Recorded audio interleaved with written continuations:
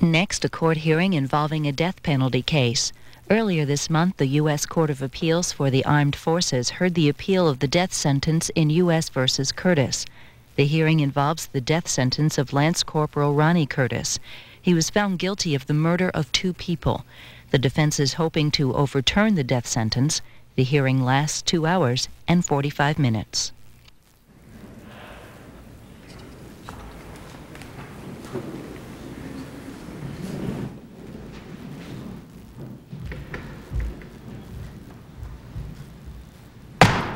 All rise.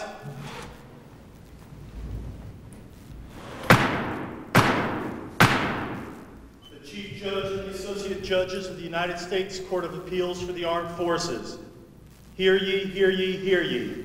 The Honorable, the United States Court of Appeals for the Armed Forces is now open and in session. God save the United States of America and this honorable court. The court calls United States versus Curtis.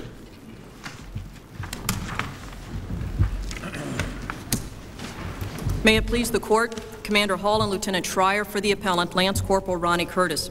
With the court's permission, we'd like to reserve 15 minutes of our time for rebuttal. Granted. The death penalty, the most irreversible punishment known to man, is the ultimate sanction that a society can take against one of its citizens. As Justice Stewart wrote in Furman v. Georgia, the penalty of death differs from all other forms of criminal punishment, not in degree, but in kind. It is unique because it is totally irrevocable. It is unique because it rejects rehabilitation as a basic purpose of criminal justice. And it is unique, finally, because of its absolute renunciation of all that is embodied in our concept of humanity. For a just society to be assured that it was morally correct in inflicting such a punishment, it must do so only where that society's courts can state with certainty that the results of the condemned man's trial were reliable, both specifically and systemically. The need for reliability is more than just a notion or an ideal. It's an absolute, unwavering bedrock of American capital jurisprudence. And yet that template of reliability does not fit squarely on Lance Corporal Curtis's case. Indeed, it's the lack of reliability which is the common thread running among the issues we present in argument today. We ask this court, how could Lance Corporal Curtis's death sentence be considered reliable in light of his counsel's ineffectiveness? How could it be considered reliable in light of confusing sentencing instructions and the fact that the panel found excessive aggravating factors? Indeed, where now there are no longer any aggravating factors as to one of the 2 capital murder convictions.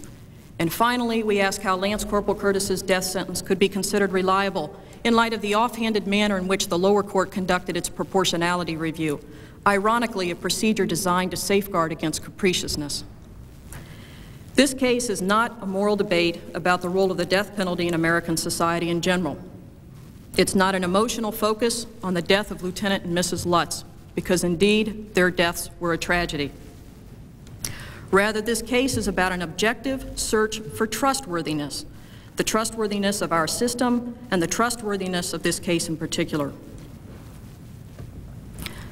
Although this is the 3rd time that Lance Corporal Curtis has argued before this court, it's really his first opportunity he's had here to argue how the performance of his trial defense team affected the reliability of the adversarial process in his case. We have argued in our brief that ineffective assistance of counsel, or IAC, has permeated this entire trial, this entire court-martial at the trial level, from what the trial defense team did pre-trial, from what they did at the court-martial, and what they did post-trial. Today, however, we've singled out one of the primary deficiencies in the defense team's performance. This is a flaw which in itself demonstrates the danger of simply relying on affidavits to resolve IAC claims in a death penalty case. And it's the flaw which we feel best symbolizes how the trial defense team's faulty performance so affected the reliability of the panel's findings and especially its sentence. The flaw which I choose to address is the trial defense team's failure on the merits in sentencing, but especially on sentencing, to make reasonable use of a wealth of information as to Lance Corporal Curtis's intoxication at the time of the killings. Your Honor, sir. What issue are you focusing on? Which number? This is issue 1, Your Honor. The overall question in the member's mind at the court-martial is not whether Lance Corporal Curtis killed the Lutzes. It was why Lance Corporal Curtis killed the Lutzes. Counsel, let me interrupt for just a moment. The government's position, I understand, is that it was a tactical decision, not to get into that. Is that right? Yes, sir. And that's the intoxication aspect? Yes, sir. Right. What's your answer to that? Sir, we believe that it was not a reasonable decision, that a defense counsel making a reasonable performance with the knowledge that this trial defense team had prior to trial should have done more with the evidence as to voluntary intoxication, not only on the merits but especially on sentencing. Wouldn't it have been inconsistent with the premeditation evidence, however? Well, Your Honor, we don't agree with the decision of the trial defense team to focus exclusively on a manslaughter defense. If I may invite the court's attention to the argument that was actually presented by the trial defense team on the merits, we see that they actually presented an inconsistent defense.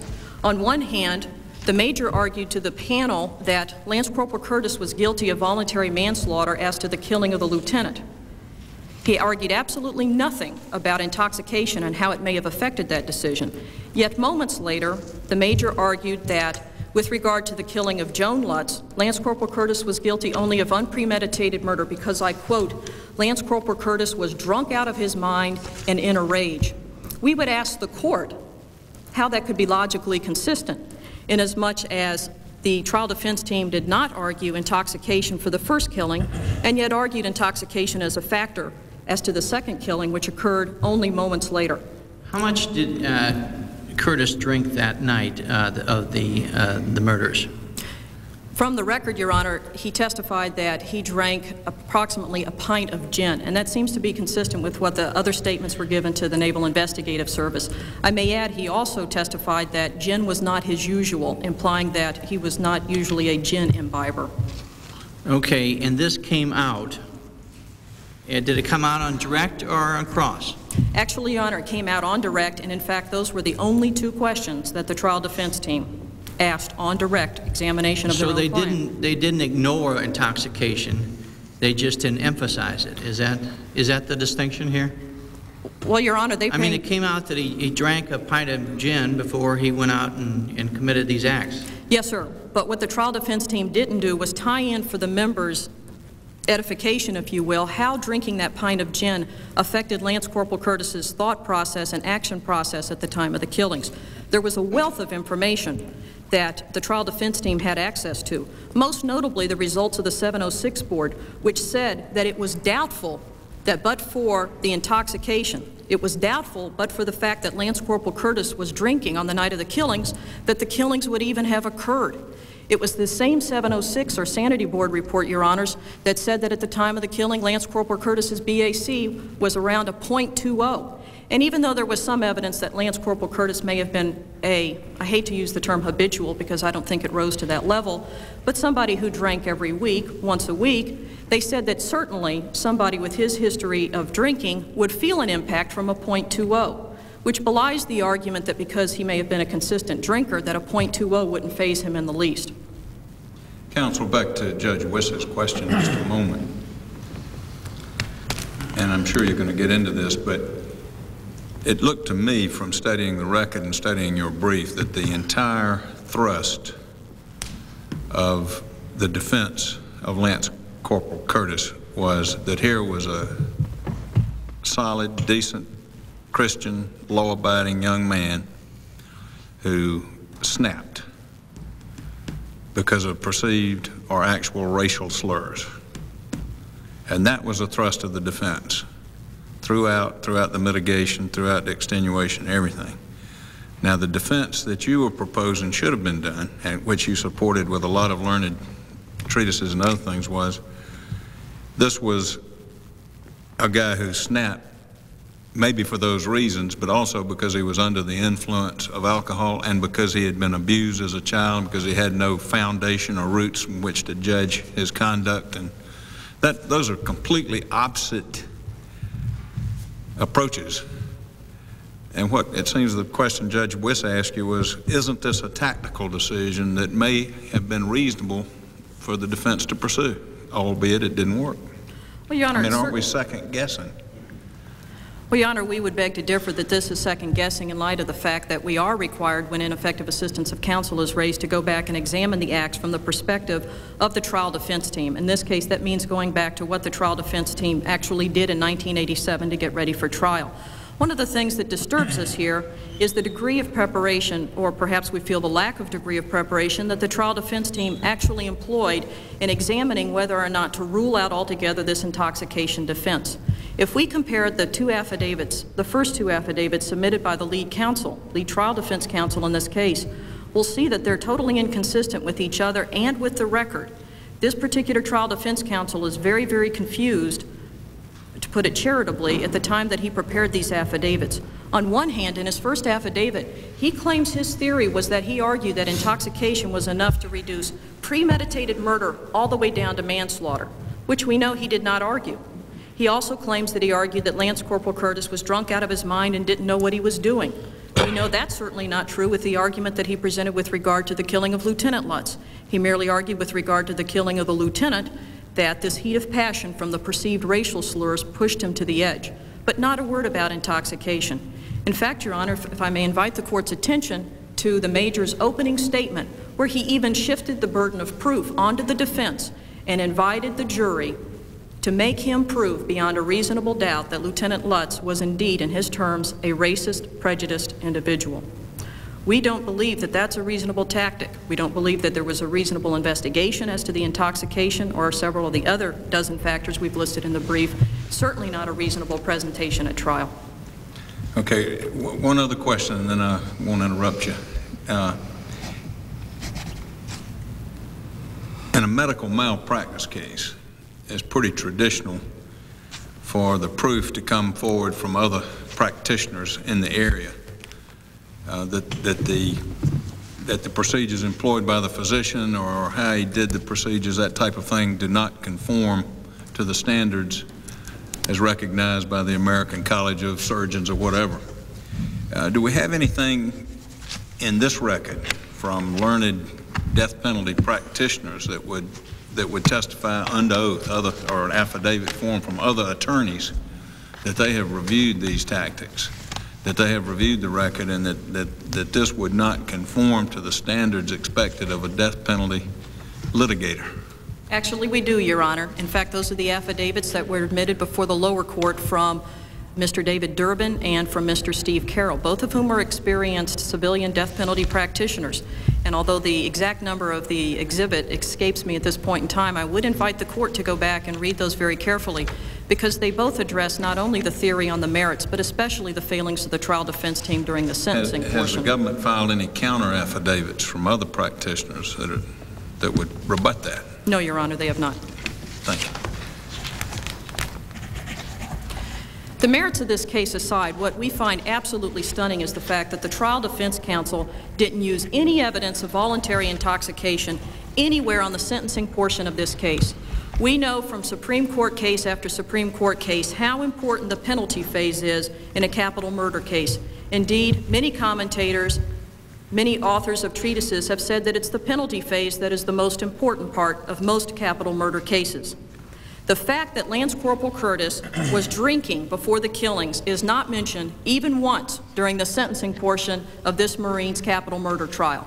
There were no documents presented, there were no witnesses presented, there was no argument made, there were no instructions given, there was nothing during the sentencing portion of this capital murder case to explain to the panel that this was anything other than what they may have perceived as a cold-blooded killing. Now, in our military justice system, voluntary intoxication has long been recognized as a general factor in mitigation. But I would also invite the court's attention to the fact that it's a specific mitigator in capital cases. Indeed, all 30 states which enumerate mitigating circumstances address impairment, as does the federal system. Federal law lists impairment as a mitigator in aircraft piracy and drug kingpin capital statutes. Oddly enough, in Appellate Exhibit 24, the trial defense team listed intoxication as a proposed mitigator for instructions to the panel, but they never followed up and requested that the military judge give that particular instruction. In other words, give the instruction to the members that intoxication was a mitigator in this case. Now, recently this court examined the issue of intoxication in United States versus Loving. And we would like to highlight some of the distinctions between what the trial defense team did in the Loving case and what the trial defense team did in Lance Corporal Curtis's case. Unlike Loving, here the trial defense counsel offered no explanation at all why he didn't address intoxication on sentencing. He was asked, but he never answered. I invite the court's attention to the first affidavit provided by the lead trial defense counsel, where he was asked why he didn't use alcohol as a mitigating circumstance. Either he wanted to duck the issue, or he didn't understand the significance of intoxication as a mitigator in a capital case. He didn't understand the term of art, mitigating circumstance, in other words, because at that point in that first affidavit, he simply addressed why he didn't use intoxication on the merits. He also claimed, incidentally, that the 706 board gave the impact of intoxication very little significance, and yet, as I've already pointed out to the court, the 706 board said it was doubtful, but for the intoxication, that these killings would have occurred. Now, getting back to what I promised about drawing some distinctions between the Loving case and the appellant's case, we would invite the court's attention to the following factors. In United States versus Loving, there was apparently a 2-day crime spree that would have diminished, if you will, the argument that Private Loving's intoxication started out innocently enough. Additionally, there was drug usage in Private Loving's case, and there's certainly no evidence here that there was any drug usage by Lance Corporal Curtis. This court found that in the Loving case, it appeared that there was weak evidence as to intoxication that may have seemed contrived. Now, at this point, I would like to invite the court's attention to the fact that there were 3 documents in the defense's possession, government documents provided by North Carolina State Police, which demonstrated how intoxicated Lance Corporal Curtis was the morning after the killings. We know that he failed the field sobriety test at 7 and 8 o'clock in the morning. He had glassy eyes. He had liquor on his breath. He was swaying. He was slurring his words. He blew a .06 on the breathalyzer, and we know that Trooper Addison rated him as severely impaired, the worst category North Carolina offers for its DWI rankings. Counsel, this was several hours after the murders, wasn't it? Yes, Your Honor, it was. But we would offer to the court the fact that there was before evidence, if you will, and after evidence, if you will, as to this degree of intoxication. Excuse me, but .06 is not a very high level of intoxication. No, Your Honor, but there's no state that I'm aware of that would consider that a presumptive level for DUI, for example. .10 is the most common. Yes, Your Honor, but the importance of that .06 is that that's what he blew 7 to 8 hours after the killings. I understand, and the loss perhaps is about .01 per hour. So we could say that if he hadn't consumed any between the killings and the test, he might have been .14. Well, Your That's Honor, still not what you'd call a real high level of intoxication, is it? well, Your Honor, we have to remember that the BAC separately was computed by the 706 board and found it as a .20. There are 2 ways of computing a BAC, not only starting at a later point and then working your way backwards, that's the Widmark extrapolation, but also by taking somebody's known weight, how much they've had to drink over how long a period of time. Now, I realize this all looks like voodoo math or whatever, trying to compute some of these numbers, but what is consistent is the fact that the various experts who have examined Lance Corporal Curtis and even the 706 board have ranked this BAC at the time of the killings as anywhere from a .20 to as high as a .26. Well, that's the voodoo part of that is nobody knows how much alcohol he consumed. The only real solid evidence that there is about the amount of alcohol he consumed is the .06. Well, Your Honor, we have his confession where he did say that he had a pint of gin, and that was not rebutted by anything else in the record. Indeed, the trial counsel even addressed that fact in his opening statement, that there was a pint of gin. So I think for purposes of argument, we can assume that there was a pint of gin consumed by Lance Corporal Curtis because there's nothing to refute that. Was he carrying some alcohol with him between the time of the murders and the time that he was tested? I believe so, Your Honor. What's significant is that he did state in his confessions he had nothing to drink after a certain point in the evenings before the killings. And if we're going to use Lance Corporal Curtis's confessions for the truth as to certain of the offenses before this court, certainly we should take his statement in that at face value as well. But the gin bottle was found in the car lieutenant's car that he had stolen? Your Honor, there was a canteen that had some gin still in it. Lance Corporal Moore came back to the barracks room and found the gin bottle empty lying there the night before. To get to the practical effect of the intoxication defense in this case, let's look at what happened and then compare it with what a emphasis on intoxication would have produced as a different result. Now, in this case, according to the confession, that afternoon after he got off work, he listened to music for the next several hours and drank over that time period. It says during this time he consumed approximately 1 pint of gin. Then he went for a walk. And now that's probably early evening. And he began thinking of things. And then he decided to get Lieutenant Lutz for picking on him. So he went into a supply building and broke into the supply building, picked a lock on the security cage, got a Marine large knife with a 7-inch blade, and then he at that time broke damaged an office computer. Then he went back to his barracks room and to get a pair of gloves so he wouldn't leave any fingerprints. And then he stole a bicycle and drove 1.5 miles to the Lutz home, arriving a little bit after midnight, where he devised a scheme to trick his way into the lieutenant's home and where he began the 2 murders. Now, if this intoxication defense was so important, isn't it more important in a case where the guy just drinks and gets drunk out of his mind and then does an impulsive thing, and then there's where the excuse? But it seemed like there was a drinking period after work, and then all the way till midnight was this sort of plan and transportation to the crime scene, getting into the crime scene, and then committing these crimes. I just don't think that the intoxication defense, really would have been relevant, as a determinative factor in that kind of scenario. Well, sir, I must respectfully disagree with the Chief Judge in light of the affidavit provided by Dr. Phillips. Okay. And Dr. Phillips said that an individual who's undergoing... This was provided post-trial. Yes, Your Honor. Actually, during the appeal process. Yes, Your Honor, that's correct. But we would invite the Court's attention to Dr. Phillips's affidavit, where he says that to the average layman such as myself, looking at the acts that Lance Corporal Curtis did, it may seem implausible to try and tie in intoxication. And yet, in light of the depersonalization episode and the fugue-like behavior that Lance Corporal Curtis had exhibited during the night, in the terms of an expert, that information should have been provided to the panel.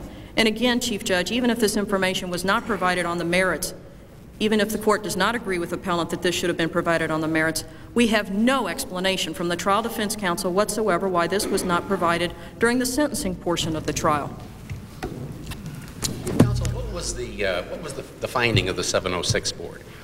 Did you say that they found that the alcohol probably was the motivating factor in the yes, Your Honor, if you will, it was the catalyst for the evening's events. And again, it was doubtful, but for intoxication, that the killings would have occurred. We would invite the Court... What did they base that on? Pardon me, sir? What did they base that on? That he didn't have the intent, that he didn't have the will, that he didn't have the desire to commit the offenses? No, Your Honor. The 706 board did not find premeditation to be inconsistent with the intoxication that night. We take several factual exceptions with some of the events that the 706 board described, but I won't address that at this point in time, since that would be a digression from Your Honor's question. The 706 board did say, however, that the intoxication was certainly a mitigating factor in this case. Now, if I may use a very simplistic analogy, as I'm known for doing, in a way the racial slurs were the kindling in this case, and the intoxication was the spark to that kindling. Again, I realize that I'm probably oversimplifying the role of intoxication in this case to use such a simplistic analogy in such a serious decision as this. But again, that's how we view the voluntary intoxication. This very court found in United States versus Morgan that often it's the very ingestion of alcohol or other intoxicating substances that induces malicious and wrongful conduct. So even though occasionally voluntary impairment is seen as double-edged sword information, in this case it was not. This evening started innocently enough with 2 Marines albeit illegally, sitting around the barracks room drinking gin mixed with Mountain Dew. Then Lance Corporal Curtis started drinking the gin straight. The roommate left the room around 22:30, I believe, came back, found the room empty, found the gin bottle empty. Again, even if this information was not of use on the merits, it certainly should have been presented on the sentencing portion of this trial to demonstrate to the panel that this was not cold-blooded. Now, we know from Lockett versus Ohio and other Supreme Court cases that what's relevant in a capital sentencing case is that the panel have access to all possible relevant information about the individual whose fate they hold in their hands. And they didn't have this information here. In fact, we believe that because voluntary intoxication was not mentioned anywhere in the witnesses, the documents, the argument, or the instructions, that the panel may have come to the very wrong conclusion that they could not consider intoxication as a mitigating factor in this case. Wait a minute. It was mentioned by your client, you know, that he drank a pint of gin.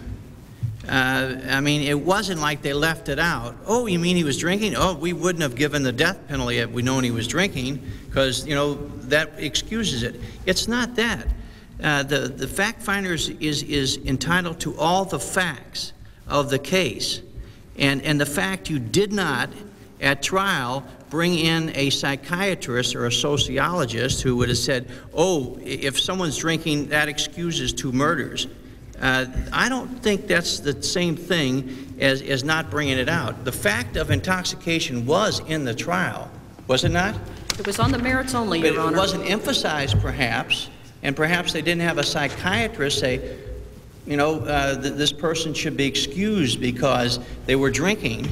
Maybe you didn't have that, but would that have made a difference? Absolutely, Your Honor. It would have made a difference for several reasons. First of all, again, this was not double-edged sword information. There was no drug usage here. It wasn't like he sat around drinking in order to get some Dutch courage up to go out and commit these offenses. The first thoughts of premeditation on the record did not occur until very, very late in the evening. And yes, there were a series of events from which the layman looking at those events could conclude that there was premeditation. And we believe that is what the jury found. However, we believe the jury based that on improper presentation of evidence. But returning again to sentencing, the idea that the sentencing panel did not even have the opportunity to figure this voluntary intoxication into the mix of factors as to what they would do with the fate of this man was what we believe inexcusable in light of Supreme Court jurisprudence which mandates that this information be made available. We would invite the court... How would it have been made available if we could go back and try it today, and you were the defense counsel? How would you have presented this at the sentencing? For starters, Your Honor, I would have called in Lance Corporal Moore, who would have testified as to why he thought Lance Corporal Curtis was heavily drunk. In fact, Lance Corporal Moore told NCIS, at that point NIS, that Lance Corporal Curtis was too drunk to move. Now, we don't know at what point in the evening... Too drunk to move? Yes, Your Honor. And yet he went 1.5 miles after getting a bicycle, gloves, and picking a lock to get a K-bar knife? Yes, sir. We don't know at what point in the evening Lance Corporal Curtis was at that point, or if perhaps Lance Corporal Moore had some slight sense of exaggeration into his statement. But certainly Lance Corporal Moore needed to describe his observations of the appellant several hours before the killing. Lance Corporal Jones, another Marine at the barracks at that point in time, observed Lance Corporal Curtis. The next day, he remarked to another Marine that Lance Corporal Curtis, excuse my French, was too fucked up, or Curtis was, excuse my French again, fucked up the night before. So I would start with the presentation of the two Marines at the barracks. I would start with Lance Corporal Curtis as well. But I would do more this time, Your Honor, than simply ask him two questions. Were you drinking and how much? It's as if you were putting a part of a TV set in front of the court and having the court figure out without directions what they're supposed to do with the parts of that TV set as far as the assembly is concerned. I would also bring in the evidence from the North Carolina State Trooper. I would bring in the evidence that showed the following morning how intoxicated Lance Corporal Curtis was. And I would tie this entire picture together for the members through the use of experts, because that's why courts recognize the usefulness of experts, so that they can educate the lay jury from making lay jury mistakes and explaining how certain things happen. So, Your Honor, if I seem a tad belligerent about what I would do in this case, it's because I've had 3 years to figure out what I would do if I had the chance to go back and represent Lance Corporal Curtis at the trial level. And there's one other thing you would do. You would ask the judge for an instruction. Absolutely, Your Honor. And in fact, he did at one point suggest that as an alternative relief in one of the pretrial motions, Appellate Exhibit 24, but never went back and re-emphasized that point with the court. Indeed, one of the issues we have not specifically requested oral argument on today has to do with the danger of holding instructions discussions in 802 conferences, and we believe that occurred here. How would the intoxication evidence then tie in with your second contention as to the ineffective preparation of the sentencing portion? Well, Your Honor, again, we feel that the real danger here was that the panel may have come to the conclusion. No, I understand that as to the intoxication, but then you had, in my recollection from your brief, you had 5 or 6 other things in the sentencing phase that was not done properly either. The evidence from the parents and from... Yes, Your Honor, that's correct. And how does all this tie together to... We believe... See, you recall Judge Wiss's first question and my first question. It's not a question of whether this is the right way for you to have defended it. The question was Boyette's way the wrong way? Because you got a choice to make in there, and he made one choice. It wasn't this way. It wasn't the bad guy picture. It wasn't the drunk, abused, forgivable Marine. It was the guy who snapped because he was being discriminated against. Your Honor, we can't help but believe that if the entire picture of Lance Corporal Curtis was presented to the panel, the 3 parts of this puzzle, the perceived racial slurs, the voluntary intoxication, and the history of the family dysfunction. Now, I realize the abuse excuse, as I heard it just on court TV last night, is meeting with some dissatisfaction among certain corners of the judicial world. But the fact remains, in 1987, this panel should have had the opportunity to hear all this information, and they did not. So, in regards to how this could have affected the sentencing panel, we firmly believe, without any doubt whatsoever, that the jury had the right to hear this information. Now, if the military judge, interestingly enough, under Lockett and progeny, had been the one to exclude this information from the court, this would almost be open and shut, because we know that the military judge cannot stand between the defense and presenting this information to a panel. And yet, tragically, it was Lance Corporal Curtis's own trial defense team that prevented the jury from getting to hear this information. And again, Your Honors, regardless of what the court ultimately concludes as to what use voluntary intoxication should have been made on the merits in this case, there has been no explanation provided whatsoever by the lead counsel as to why intoxication was not used on sentencing. That's a marked difference from the reasonable explanation given by the trial defense team in Private Loving's case. Counsel, the psychological investigation that you talk about and the evidence and the lack of presentation in the context, I take it similarly as the intoxication. Are you saying that the evidence wasn't used, or that they didn't have the evidence to be used incident to findings and sentencing? Your Honor, what we claim, what we contend, is the fact that they did not conduct a reasonable investigation, analyze the results of that investigation, and then decide a tact of action. What this court said in United States v. Loving is that there must be reasonable investigation and also a competent presentation. We don't believe that this trial defense team did either. It had some evidence, however, I take it, but what you're saying is that it wasn't sufficient. Again, Your Honor, you're correct in that this wasn't a just one theory type approach. What should have been done here was to portray Lance Corporal Curtis as a human being, which all the commentators, all the experts that I've provided to this court in our extensive brief say must be the first thing done in a capital sentencing panel, or to a capital sentencing panel. Portray your client as a human being so that the panel understands. They may not like him, but they'll at least understand who it is whose fate they hold in their hands. And that's what we feel should have been done in this case. Well, counsel did interview the appellant's family, and no evidence of abuse of any kind came out during those interviews. Yes, Your Honor, and that's true. Ironically enough, though, the lower court recognized that sometimes family members find this information to be embarrassing. They find it humiliating. If you will, they don't want their dirty laundry aired in public. And it takes an expert, not necessarily an expert psychosocial investigator, but somebody who knows what they're looking for to be able to elicit that information from a reluctant family member.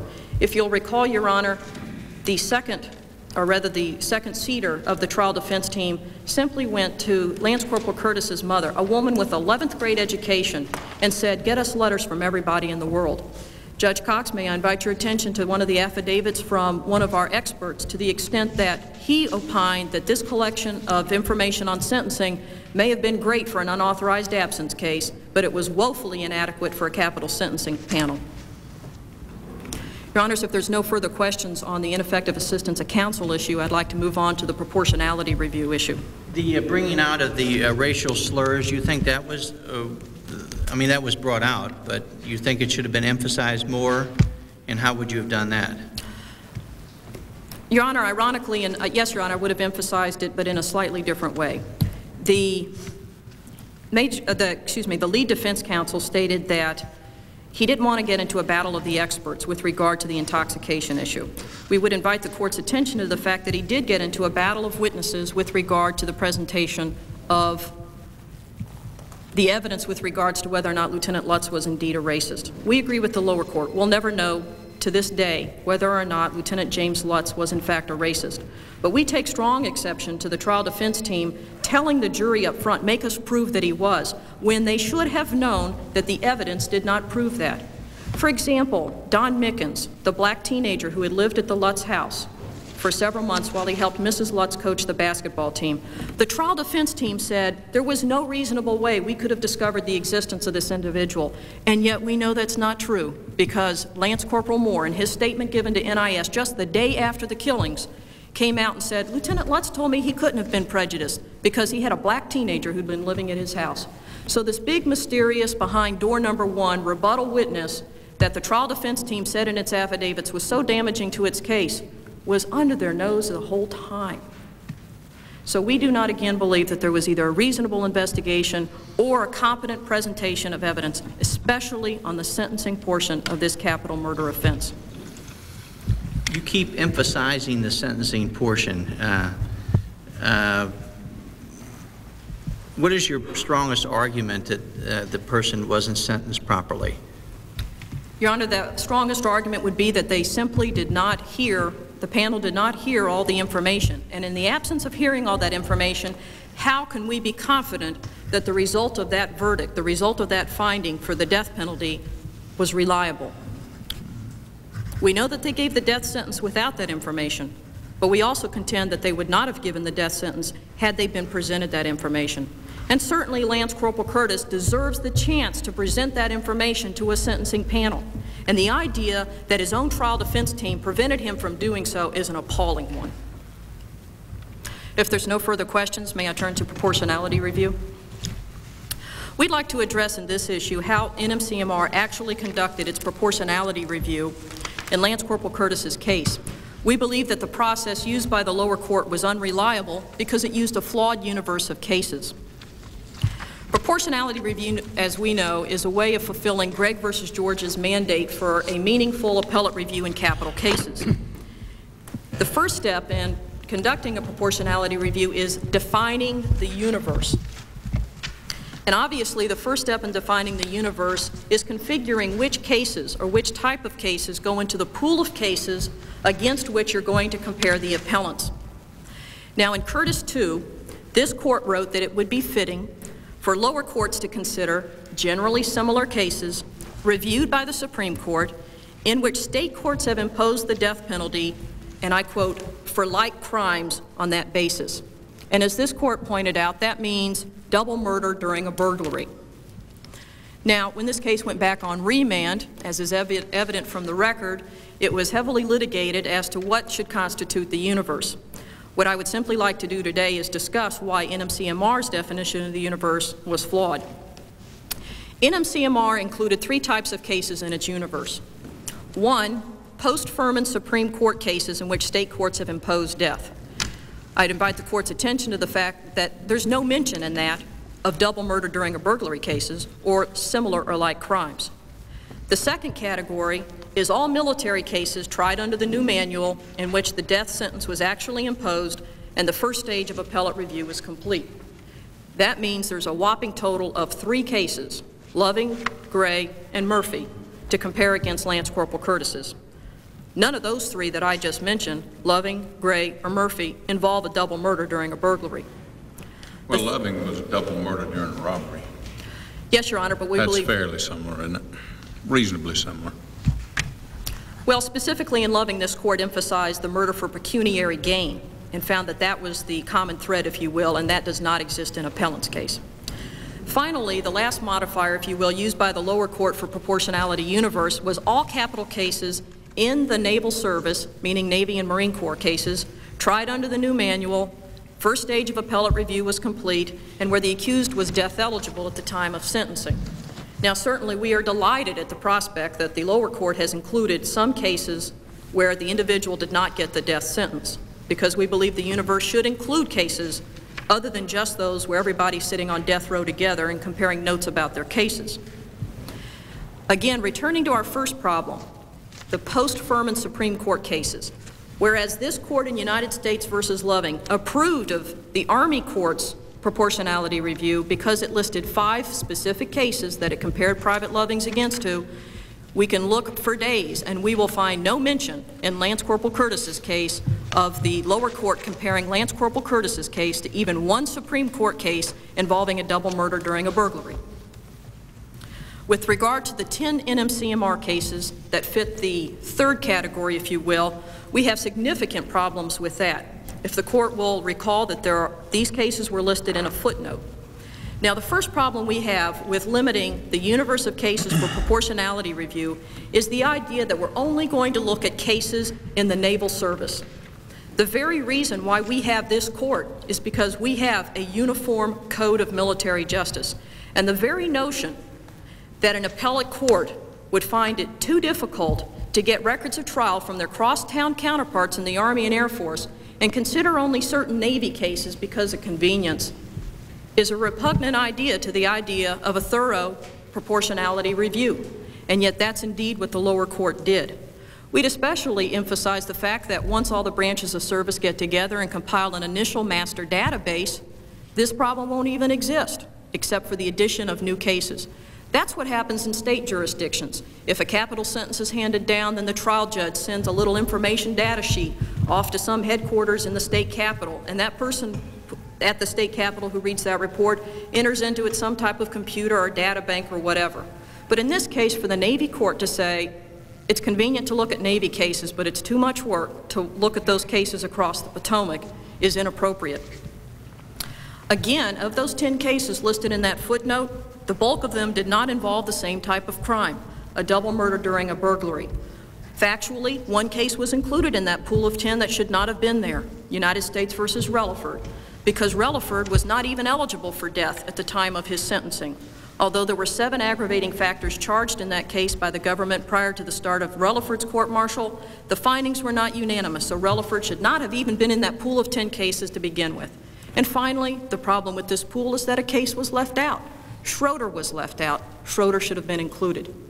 So our emphasis today with proportionality review is that the universe of cases defined by NMCMR was faulty for the reasons that I've already defined or elaborated upon.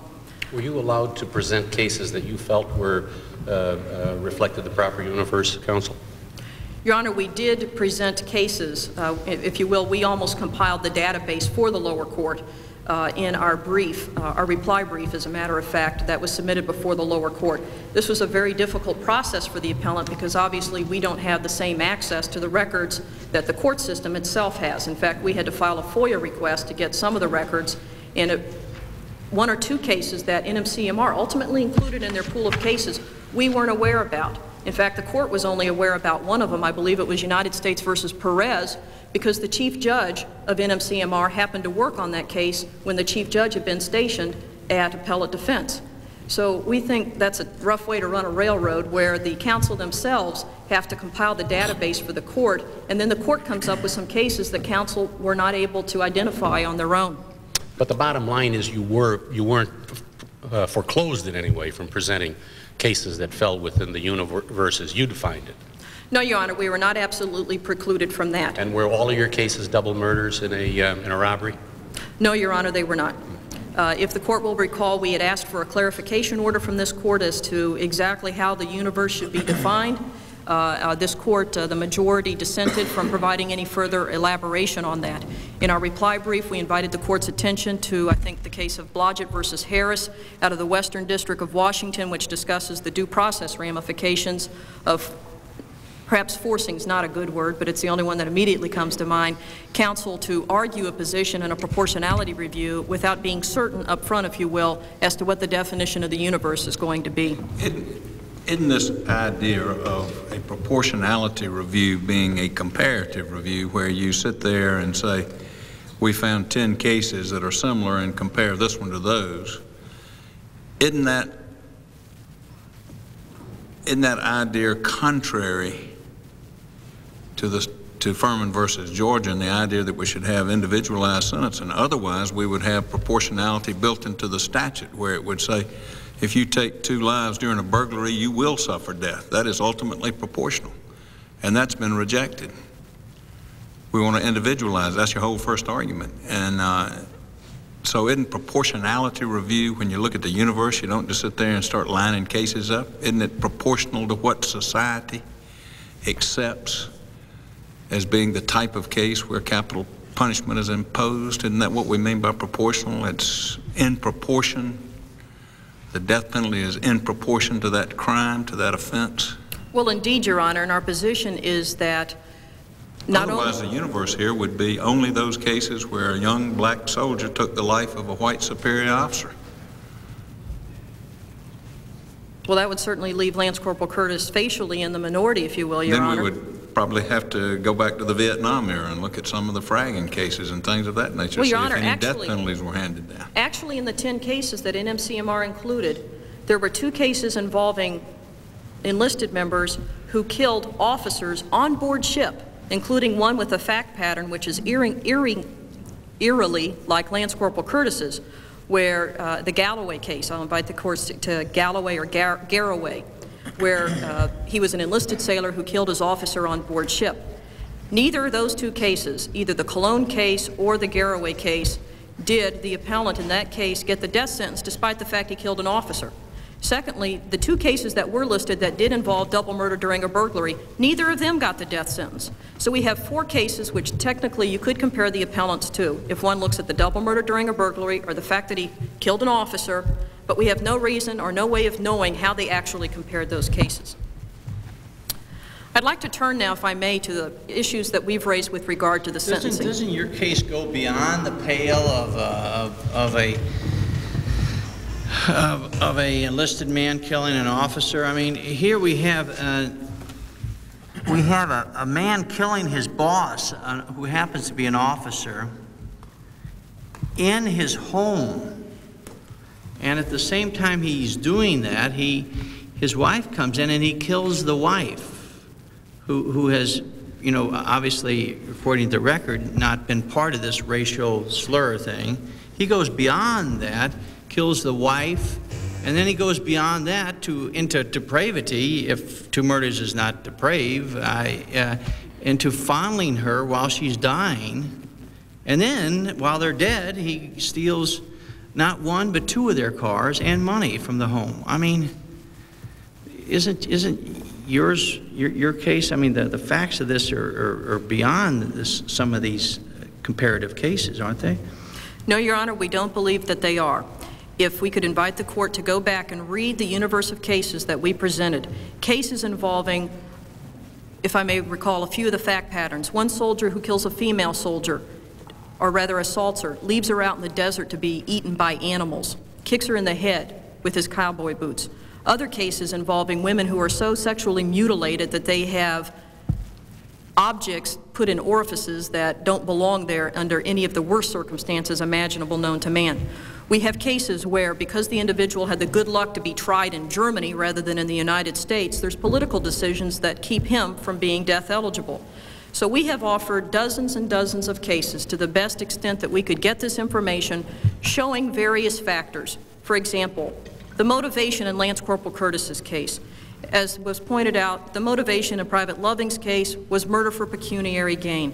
There is no way that Lance Corporal Curtis's case, if one marries up every mitigating fact and every aggravating fact in this case, will ever have a mirror companion. So we must do our best with the points of comparison that we can identify. All we are asking is for the opportunity that if this case, if the court agrees with our argument as to proportionality review, that we be allowed to present additional factors now that we know the definition of the universe, and this court resolves the definition of the universe by remanding this case to NMCMR.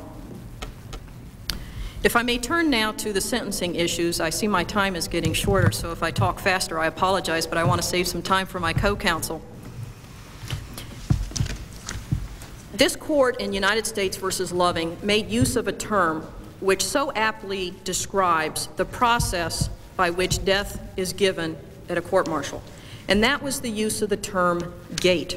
So if I may, I'd like to take just a moment and lay out for the court the 4 gates that exist under RCM 1004. Gate 1, of course, occurs on the merits, and that is whether or not the findings on the merits are unanimous as to a capital offense. We won't be discussing that one, but that's Gate 1. Gate 2 requires proof of an aggravating factor. For purposes of this argument, I won't be discussing that one. Gate 3 is what I will be discussing, and that's the balancing test. Under our system, the aggravators have to substantially outweigh the mitigators before death may be considered. And then finally, Gate 4 is the awesome decision of life imprisonment or death. The first 3 gates that I just described to the court determine death eligibility. If, for example, the government doesn't have unanimous findings as to a capital offense, then the panel can't consider death.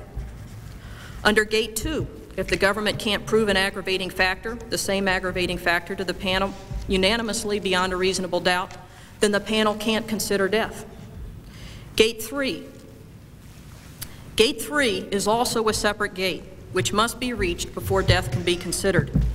Under Gate 3, if even a single member finds that the aggravating circumstances or aggravating factors do not substantially outweigh the mitigators, then the members are required to adjudge life, because Gate 3 is a separate gate. Now, with regards to Gate 3, there are 4 possible outcomes to a discussion that the members may have as to Gate 3.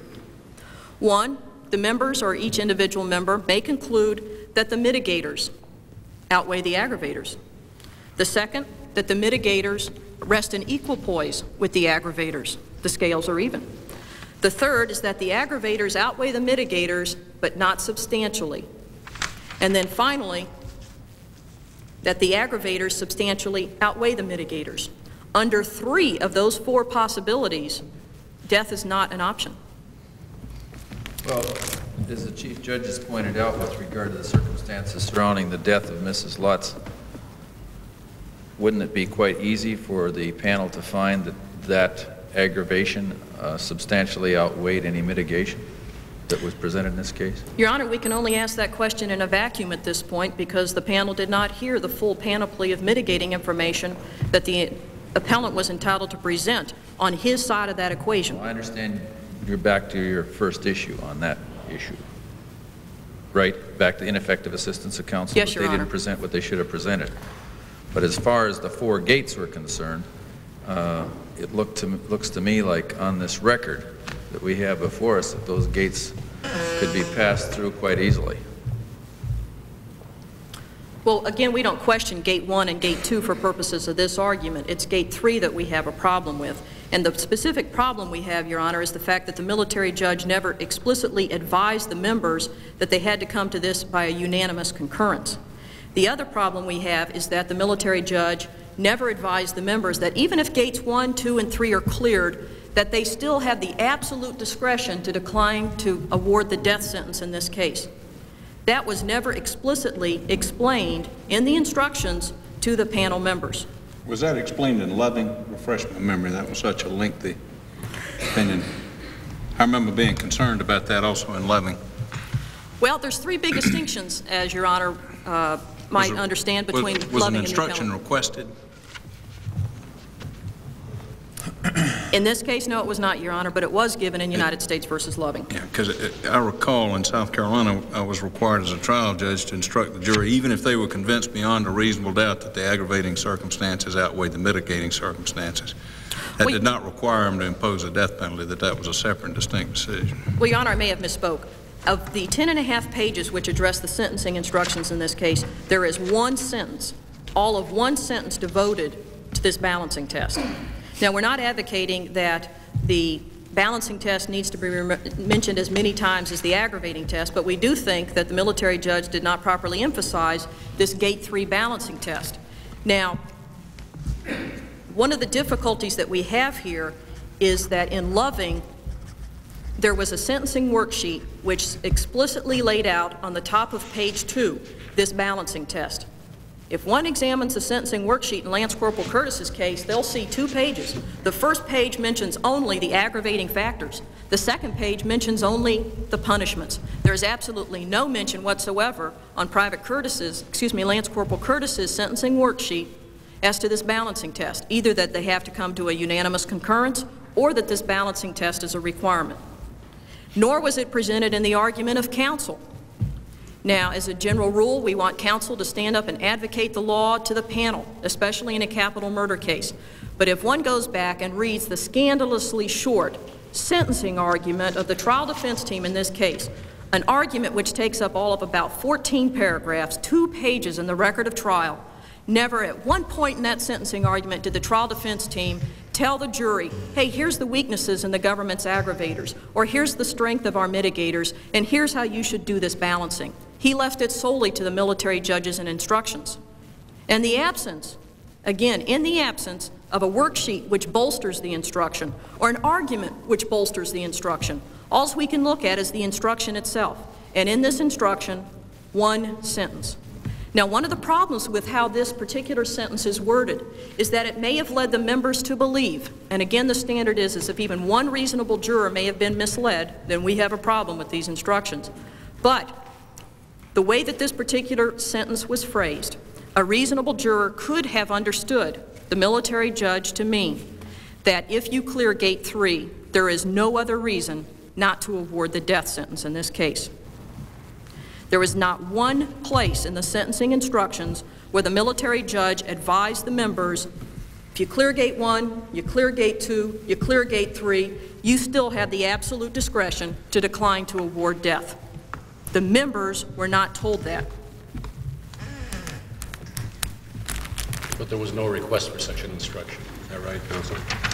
That's correct, Your Honor. That was not. And we have raised that again as a difficulty in this case because of so much of these discussions taking place at 802 conferences on Sunday afternoons.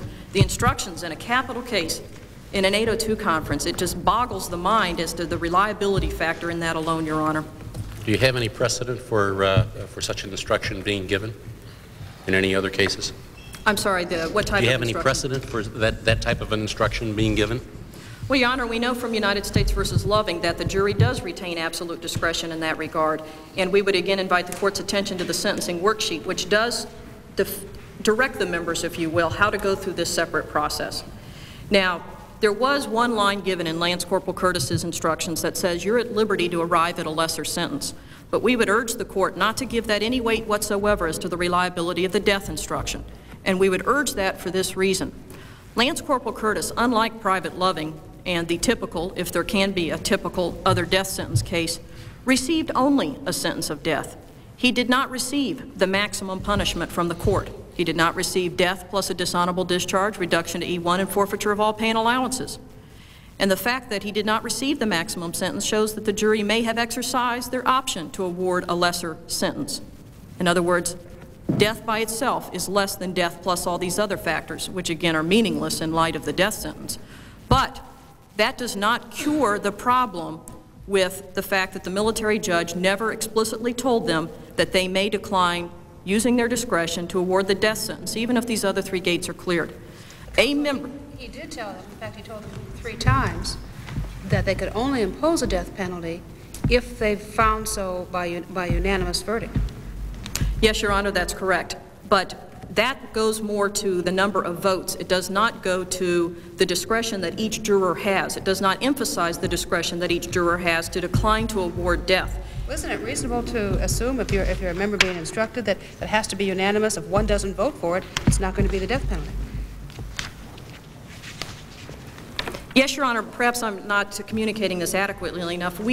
Our position is that the military judge did not identify to them, not that the one vote problem existed, but the fact that they still had the discretion.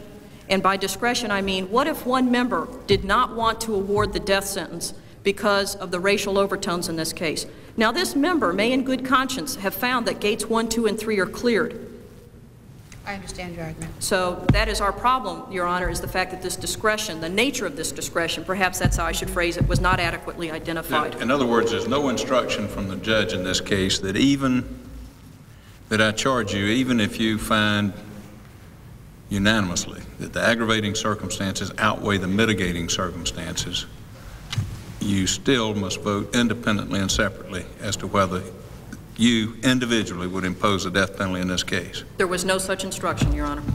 And that if one of you decides not to impose the death penalty, it cannot be imposed. There was no such instruction, Your Honor. So it kind of leaves them in the air that if they find unanimously that the aggravating circumstances outweigh the mitigating circumstances, death automatically follows. That's our position, Your Honor, and again, we don't think that the sentencing worksheet did anything in this case, as it did in United States versus Loving, to help identify the panel's responsibilities for them. Well, there should be a number of cases in the state on that type of instruction. Well, of course, we're the only jurisdiction, Your Honor, that I've been able to identify that has the substantially outweigh standard. But, for example, if we review the sentencing worksheet used in Mills versus Maryland, not the constitutionally infirm portion, which required the members to find mitigators beyond a reasonable doubt and unanimously, but just the sentencing worksheet there lays out for the members the process this has to go through. And in this case, the sentencing worksheet jumps from gate 2 to gate 4. You would think gate 3 never existed except for that one sentence in the 10.5 pages of instructions. I hadn't been aware until your argument. I don't know where I missed it, I guess in the volumes of material, but that the only sentence in this case was to death. That's correct, Your Honor. And again, that was less than the maximum that the court could have awarded. I think one could probably infer from that that the members were caught in the emotion of it, wouldn't you? We'd certainly advocate that, yes, Your Honor. It wasn't on the worksheet? Only death was circled on the worksheet, Your Honor, and that was all that was announced. These other factors weren't listed on the worksheet? They were on the worksheet, Your Honor. They were crossed out, as I recall. No questions were asked as to what they need to be done? No, Your Honor. If I may, in my last few minutes, I'd like to address how sentence appropriateness was conducted by the lower court. In a weighing jurisdiction, we know that aggravating factors serve two purposes. One, they narrow the class of death-eligible people. Gate 2, in other words. The government has to prove an aggravating factor beyond a reasonable doubt, or else the case is no longer death-eligible. But the other purpose or role served by the aggravating factor is to guide the sentencing body in the exercise of its discretion. Now, we know that in this case, there were 3 aggravating factors presented to the members, and that the members came back and found all 3 of these aggravating factors on the sentencing worksheet. Aggravating factor number 1 said that with regard to the death of Joan Lutz, the appellant had been found guilty, the murder of Joan Lutz was committed while the appellant was engaged in a burglary. Aggravating factor 2, that with regard to the premeditated murder of Joan Lutz, the appellant was found guilty in the same case of another murder, that of Lieutenant Lutz. And the third aggravating factor is that with regard to the premeditated murder of Lieutenant Lutz, the appellant had been found guilty in the same case of another murder, that of Joan Lutz. So aggravating factors 1 and 2 aggravate only the killing of Joan Lutz. It was only aggravating factor number 3 which aggravated the murder of Lieutenant Lutz. We know from the procedural history of this case on remand that the lower court set aside the third aggravator. So whereas before there were 2 factors aggravating the death of Joan Lutz and 1 aggravating factor aggravating the death of Lieutenant Lutz, there are now no longer any aggravating factors as to the death of Lieutenant Lutz, which means if we go back and examine the use of aggravating factors at Gate 2, the death of Lieutenant Lutz is no longer a capital eligible offense. Now, Lieutenant Schreier will have the opportunity to address this in just a moment with regard to the harmless error analysis. I only want to address this at this point, if I may, with regards to how it affected sentence appropriateness and how the lower court engaged in its sentence appropriateness. We identified, or we offered to the court, several possible scenarios which may have explained the panel's decision to award the death sentence in this case. One or two of the members may have felt that the death sentence was warranted for the killing of Joan Lutz because of the circumstances under which she was killed. But they may have felt that the murder of Lieutenant Lutz was aptly punished by life imprisonment. One or two of the members may have believed that the death sentence was appropriate for the lieutenant's death because he was Lance Corporal Curtis's superior, but that with regard to the killing of Joan Lutz, because there weren't the indications of premeditation that there were for the lieutenant, that with regards to her death, that life imprisonment was an appropriate punishment. One or two of the members may have even believed that the only way the death sentence was appropriate was because it was a joint killing. Under those scenarios, we know that the panel their decision as to death was not reliable in light of the fact that, with hindsight, if you will, there's no longer an aggravating factor with regards to the killing of Lieutenant Lutz. While the killing of Lieutenant Lutz may appropriately be seen,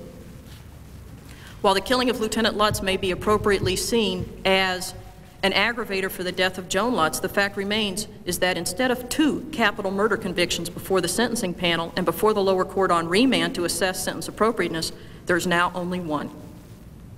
We think that certainly affects not only what the panel did, as Lieutenant Schreier will address in the few minutes that I've unfortunately left him, but we also certainly think it skews entirely the sentence appropriateness determination made by the lower court on remand.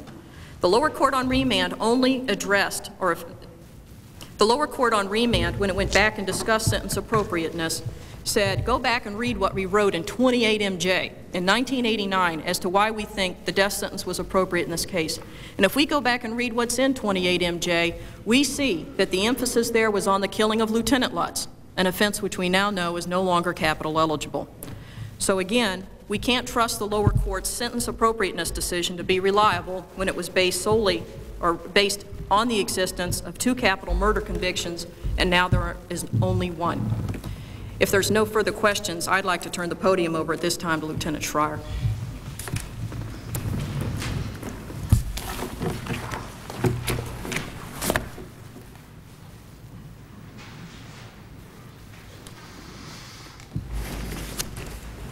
Good afternoon, Your Honors.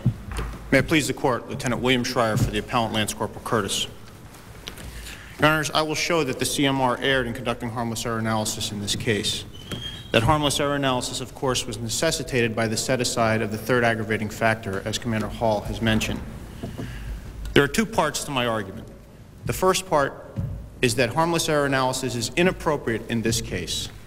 The second part is that even if you find that it's not inappropriate, the Court of Military Review erred in conducting the harmless error analysis here. Harmless error analysis, of course, is permitted by the Supreme Court's Clemens decision. It's not required, but it is permitted. However, Clemens forbids harmless error analysis when speculative appellate findings would be required to engage in such an analysis. And that's precisely what's required here, speculation. There are several reasons why speculation is required to conduct a harmless error analysis in this case, and I'll list a few of them. First of all, as Commander Hall has said, only 1 capital offense remains after the set-aside of the third aggravating factor. When you remove one of the 2 foundation stones of this sentencing proceeding, you can't now go back and assess the impact of that error without speculating, without something that Clemens forbids. The second reason why harmless error analysis is inappropriate here is because the government emphasized the 3rd aggravator in the guise of Lieutenant Lutz's killing. They asked the members to place emphasis on it, and they got what they asked for. The third reason is because in the military we have a unitary sentencing proceeding. We don't apply a sentence to a specific offense. We throw all the offenses into the hopper and 1 sentence comes out. So as Commander Hall has said, we don't know which offense Lance Corporal Curtis received the death penalty for. And that requires, once again, speculation. The fourth reason... Back during the earlier Curtis case, I had some difficulty trying to understand exactly the North Carolina case and our case that Chief Judge Everett wrote dealing with this double counting. But if you use simple logic or simple mathematics, and I'm asking you to help me get through this. If I have a cup, a glass and a cup, and I call that a glass and a cup, and you call it a cup and a glass, we could say that's two definitions of what those are. In other words, you have the murder of the lieutenant coupled with the murder of his wife, aggravating factor 1. You had the murder of the wife coupled with the murder of the lieutenant, aggravating factor 2. And Judge Everett said, no, that's double counting. But didn't what he really mean was there's just that one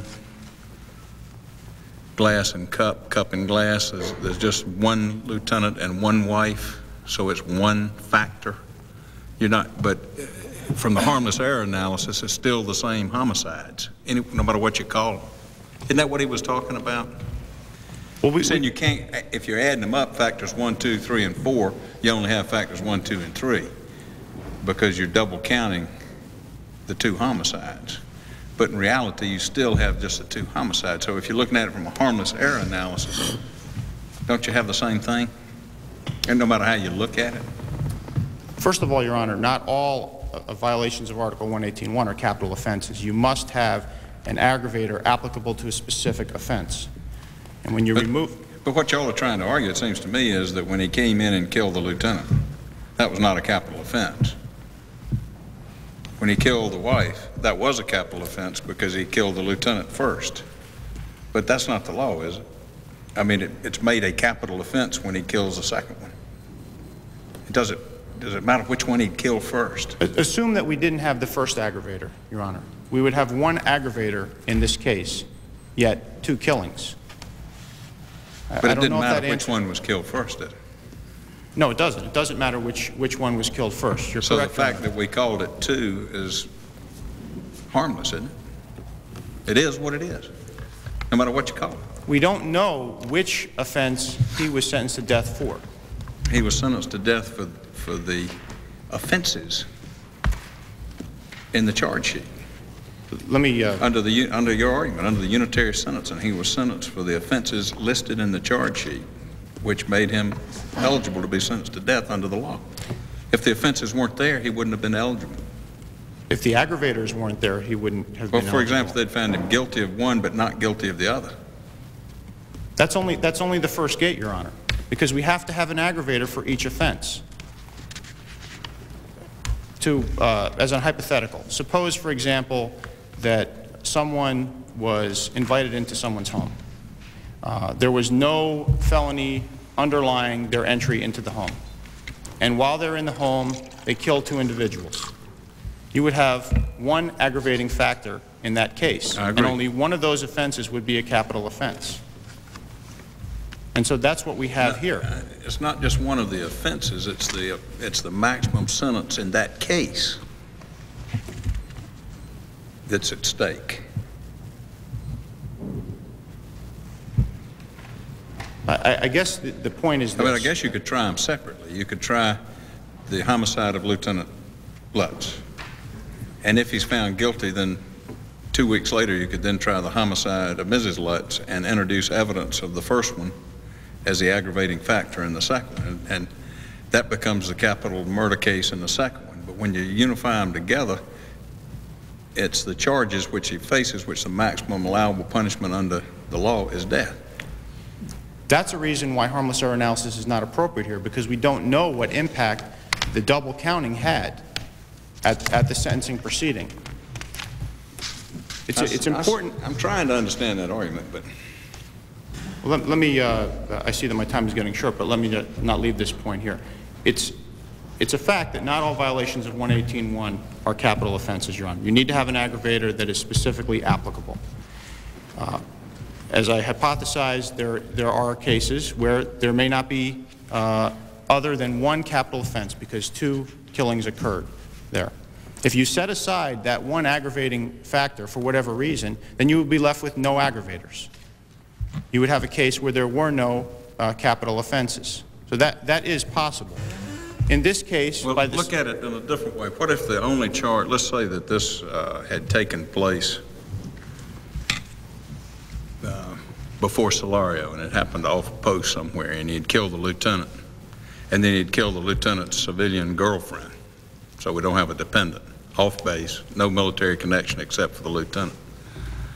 And you were trying him for capital murder. And you wanted to prove that the aggravating factor was that he also killed the girlfriend at that time and place. Wouldn't it be admissible? As the sole aggravating factor? Yes, I don't see why there would be a problem with it. Okay, now we're trying the girlfriend in the civilian community.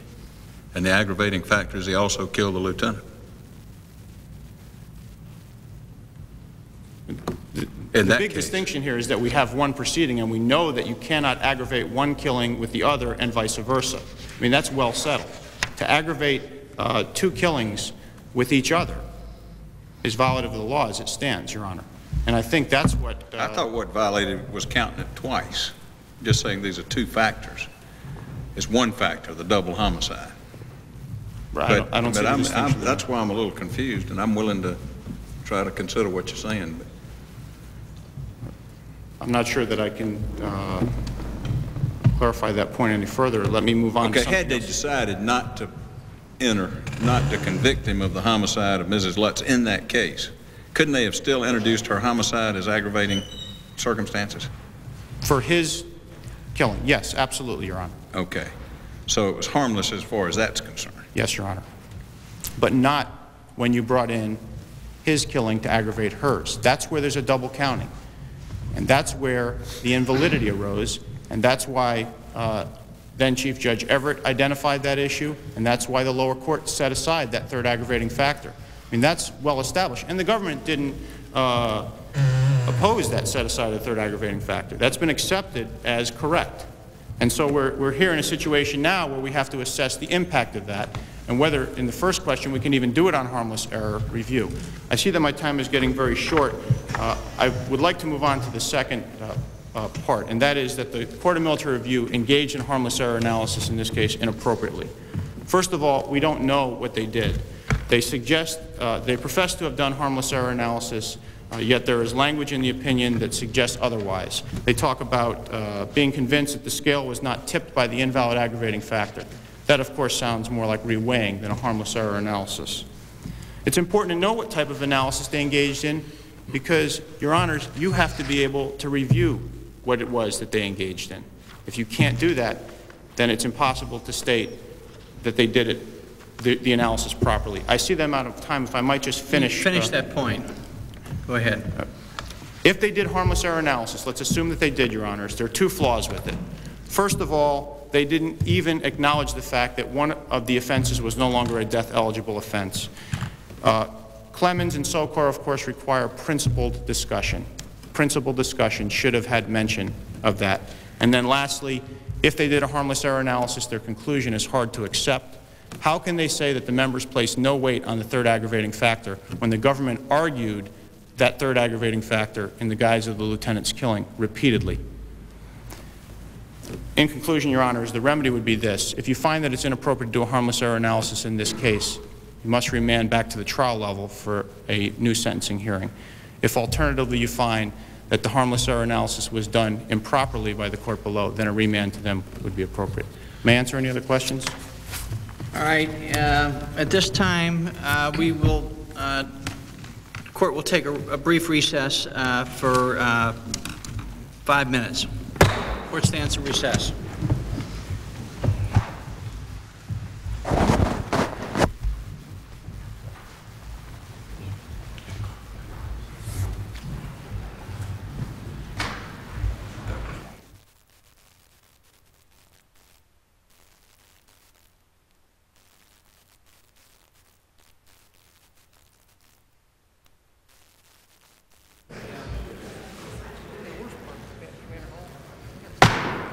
All rise. The United States Court of Appeals for the Armed Forces is now open and in session. You may be seated. We'll now hear from the government.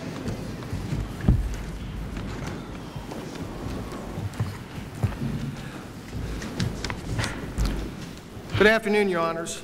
Commander Stallings, on behalf of Colonel Composto, Major Diaz, Lieutenant Ripple, representing the United States. May it please the Court.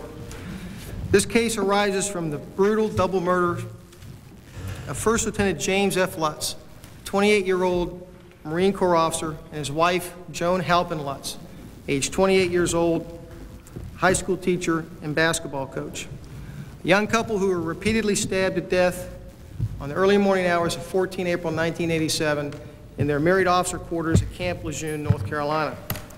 At his general court-martial, appellant was convicted of 2 specifications of premeditated murder, burglary, indecent assault, 4 larcenies, 2 house breakings, damaging government property, and failure to obey a lawful general order.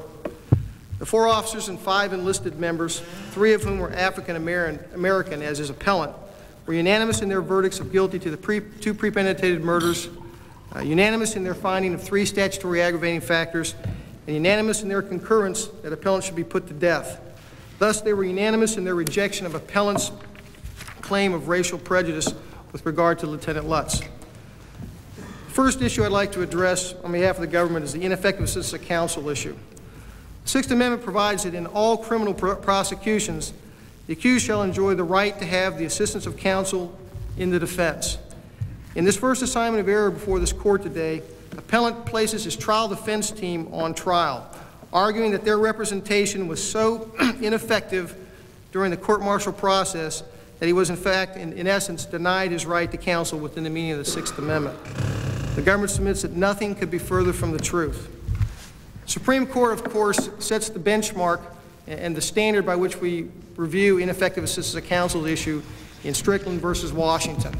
And that is a 2-pronged test. One, that counsel's performance was deficient, and that deficient performance resulted in prejudice.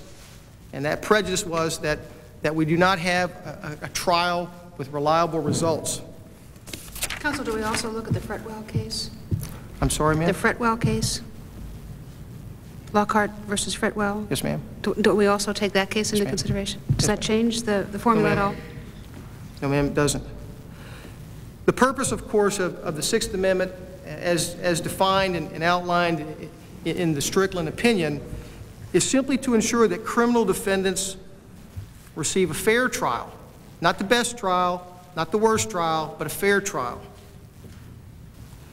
The court must indulge a strong presumption that counsel's conduct falls within the wide range of reasonable professional assistance.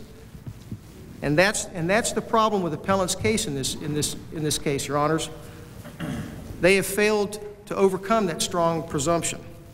Well, counsel, in the context of this argument today, we focused on the defense counsel's performance there at trial. Yes, sir. But in the larger context of this case, United States versus Curtis, from the beginning, yes, sir. Haven't we been focusing, in addition to the major's conduct that day and that week at Camp Lejeune, haven't we been focusing also on the institution of military justice?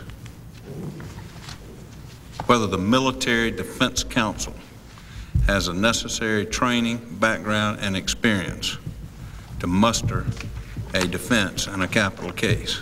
Certainly that was one of the issues raised. I don't believe that should not be the focus of the ineffective assistance. I know, but if we take that beginning of this case in 1989 or 88, whenever our first case was decided, and now that we've looked at that, now we look at this counsel's performance in that context, we ask ourselves, as does Commander Hall, where were the 7 witnesses on intoxication?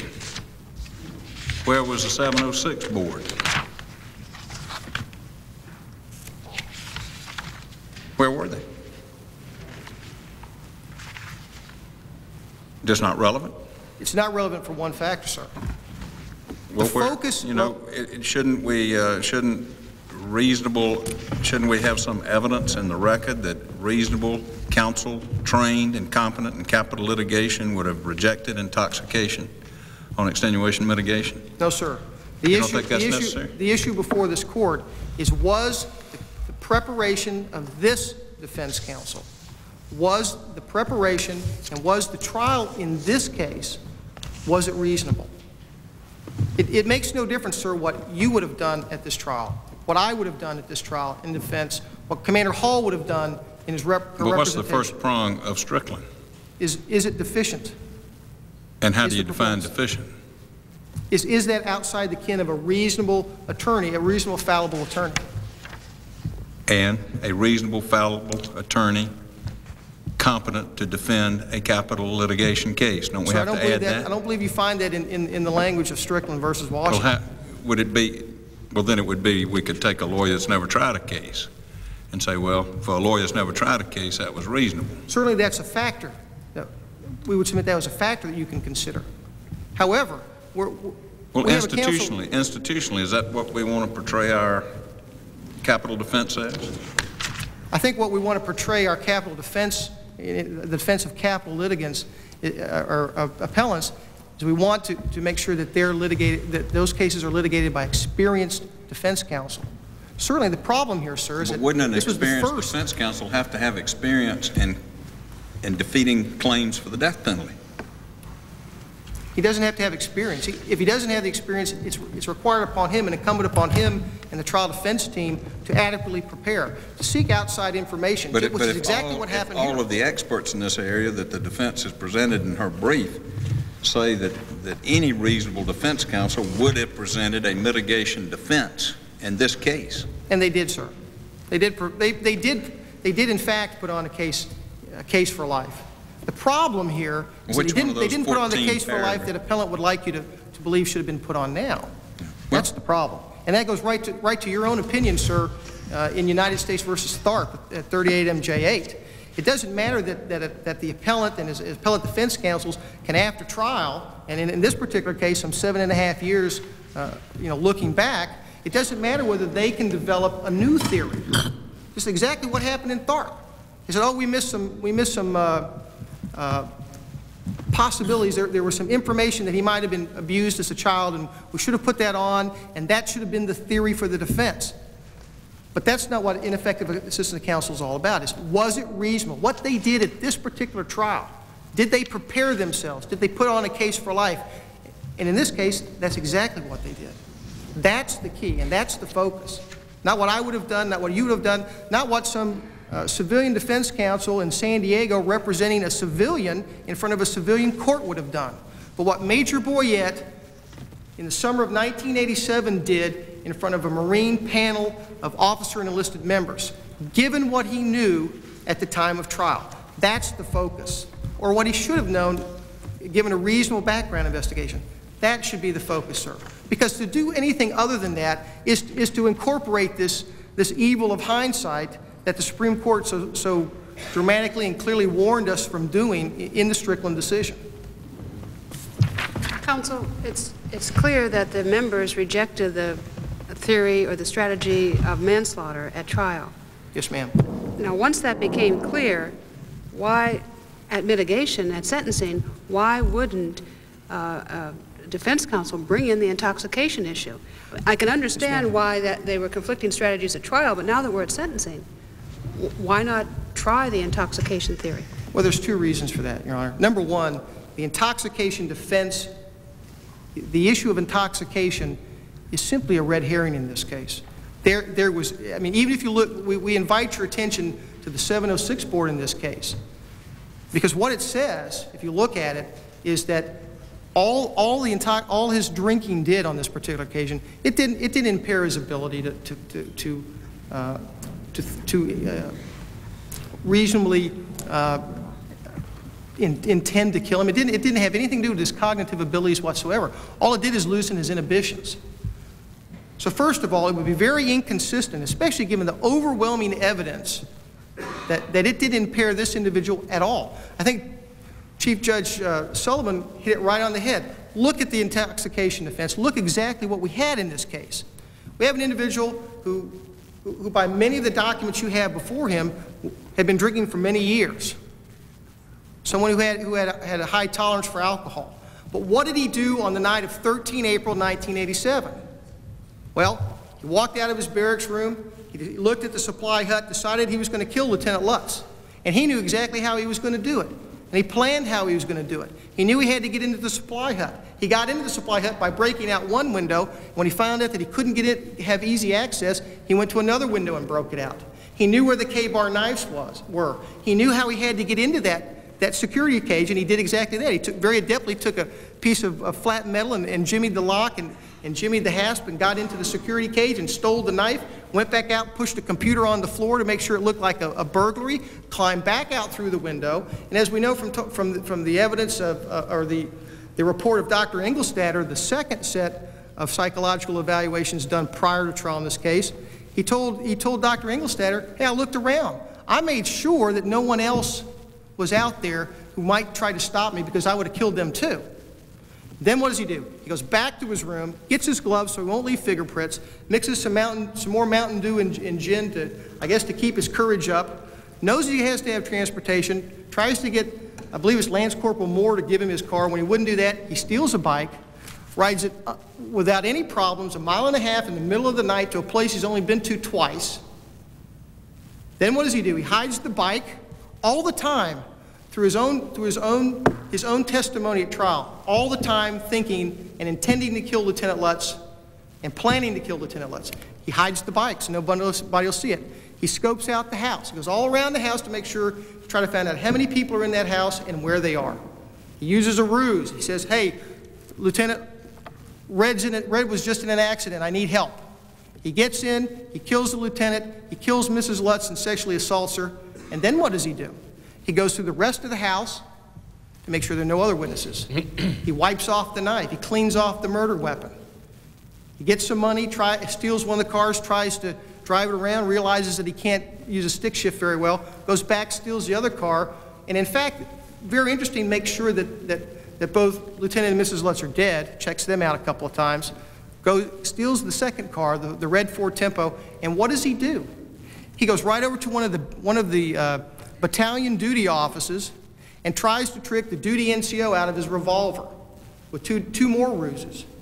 Your Honor, we would submit that in the face of all this overwhelming evidence, all of it laid out at trial, to then stand up and say, but I was intoxicated, I didn't know what I was doing, would smack in the face of the members. But most importantly, that's one avenue, one aspect of this. The other aspect is, and if you look, we've offered in our brief a law review article written by Dr. Goodpaster, Professor Goodpaster, his 1984 law review article on how to defend capital defendants.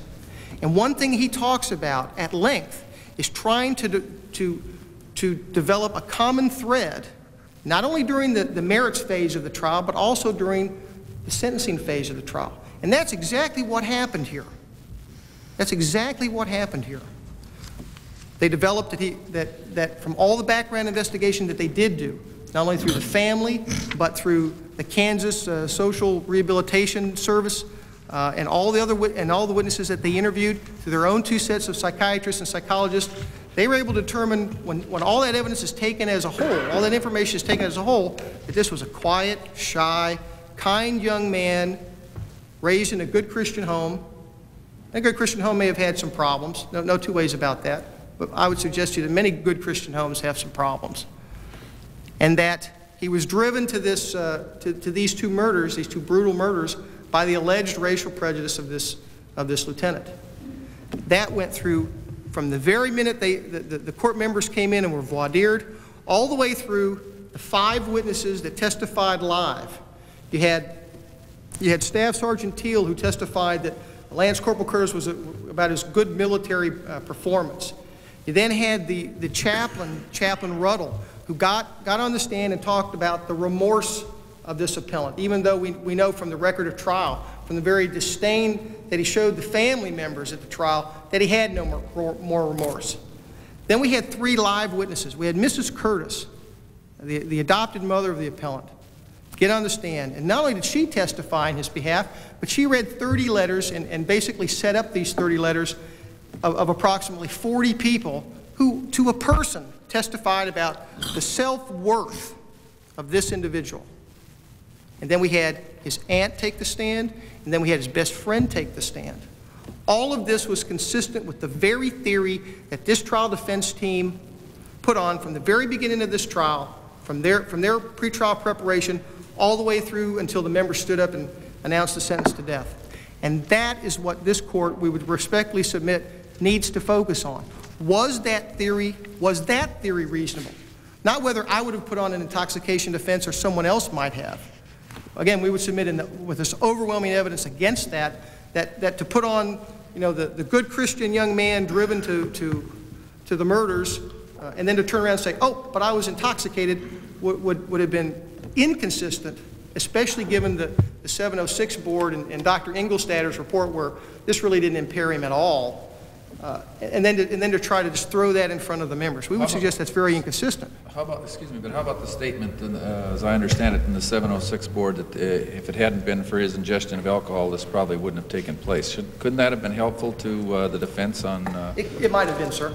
And if the defense counsel had requested an instruction by the military judge that intoxication, voluntary intoxication, was a mitigating factor, could be considered as a mitigating factor, would the defendant have been entitled to that instruction?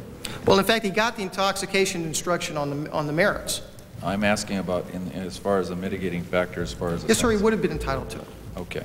So, assuming, and there was no instruction requested and no argument made whatsoever in the sentencing portion with regard to his intoxication. That's correct, Your Honor. And are those two necessarily inconsistent? I hear you arguing that the good, quiet individual who is driven by the racial slurs to this particular event is inconsistent with arguing that there was intoxication involved. It doesn't seem to me like those two things are inconsistent. They might have been. I think the problem, sir, again, is standing up and saying that he was you know, substantially intoxicated at all, given the things that he did and given the overwhelming evidence that he wasn't intoxicated. I think that's the problem. But even if those things could have happened, Your Honor, the key here is, was the defense that was put on, was it reasonable? Again, I think that goes back to the hindsight. What could they have done? Everything was based on this particular theory. And of course, this particular theory, we know, was born out of the mouth of the appellant himself when he was first apprehended by Trooper Addison that morning. Counsel, how do you... Excuse me, sir. Go ahead. Yes, ma'am. How do you answer the argument that the trial defense team failed to adequately investigate appellant's background and that they apparently missed what appears to be now evidence of his abuse as a child? Well, at least there's alleged abuse as a child. We would answer that this court should reject that. We'd ask the court to look exactly what information was before the trial defense team. Of course, don't we back up a step from that and look at exactly what steps the trial defense team took to uncover that information? Oh, yes, ma'am. Yes, ma'am. And I think that's the key. If you look at cases like Mitchell v. Kemp out of the 11th Circuit, which of course is based upon Strickland versus Washington. And in Strickland versus Washington, in fact, that was the issue. They claimed that the trial defense counsel did not do an adequate background investigation. And of course, the key to all this, to a large degree, the reasonableness of the investigation that's conducted, to a large degree, is based upon what the appellant tells the trial defense counsel. And I think that is the foundation for your question, ma'am, because what did the trial counsel know from talking to appellant? Well, first of all this information that we know about him having self-worth, about being a good person, about coming from a good Christian home, about being able to play the organ, about singing in the choir, about going to church regularly, that all came from the appellant initially. But then what did the trial defense counsel do? They talked to Mrs. Curtis. They talked to the aunt. They talked to Mr. Woods, Mr. Kenneth Woods. They corroborated what appellant told them. But we didn't stop. But they didn't even stop there. Back to Judge Gerke's question. Yes, sir.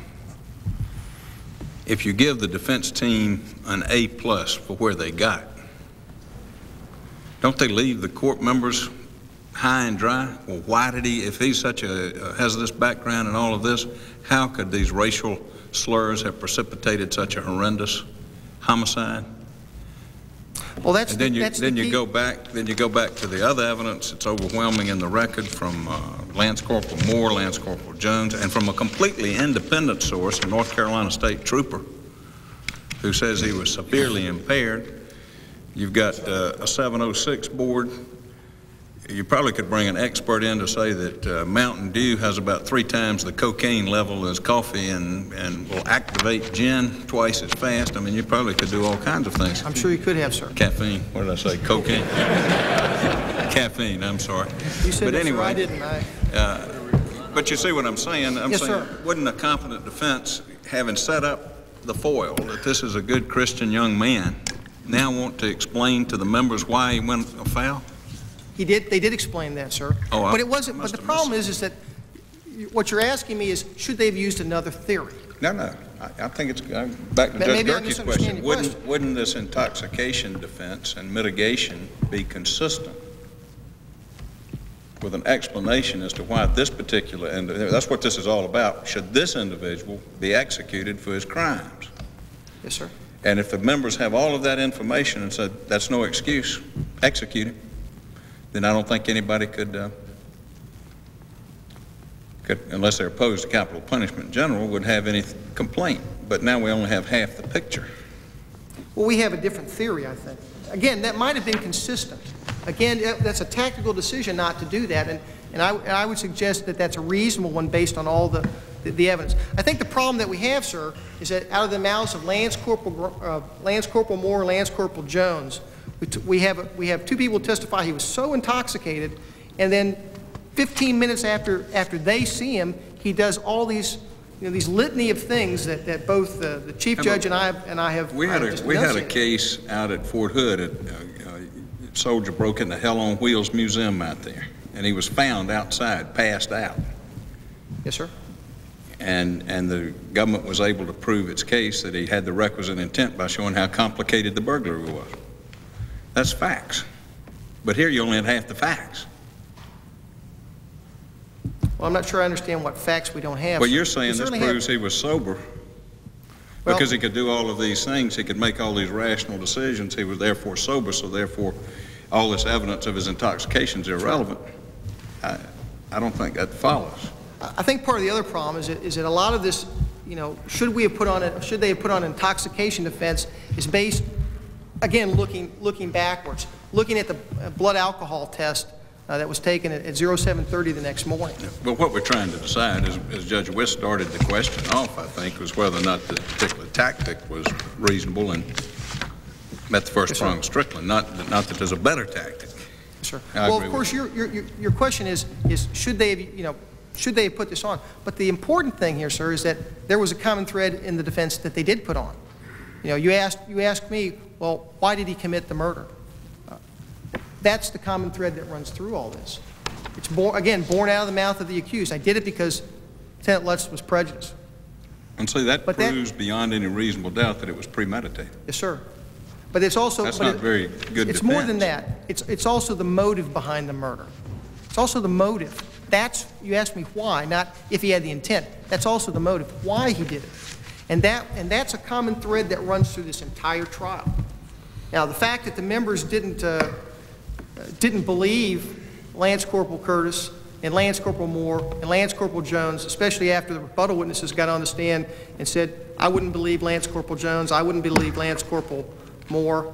And by the way, there are 6 or 7 of us that are African Americans, and our opinion of Lieutenant Lutz is that he's not a racist. He's just the opposite. I think one of the enlisted witnesses testified that he didn't have a prejudiced bone in his body.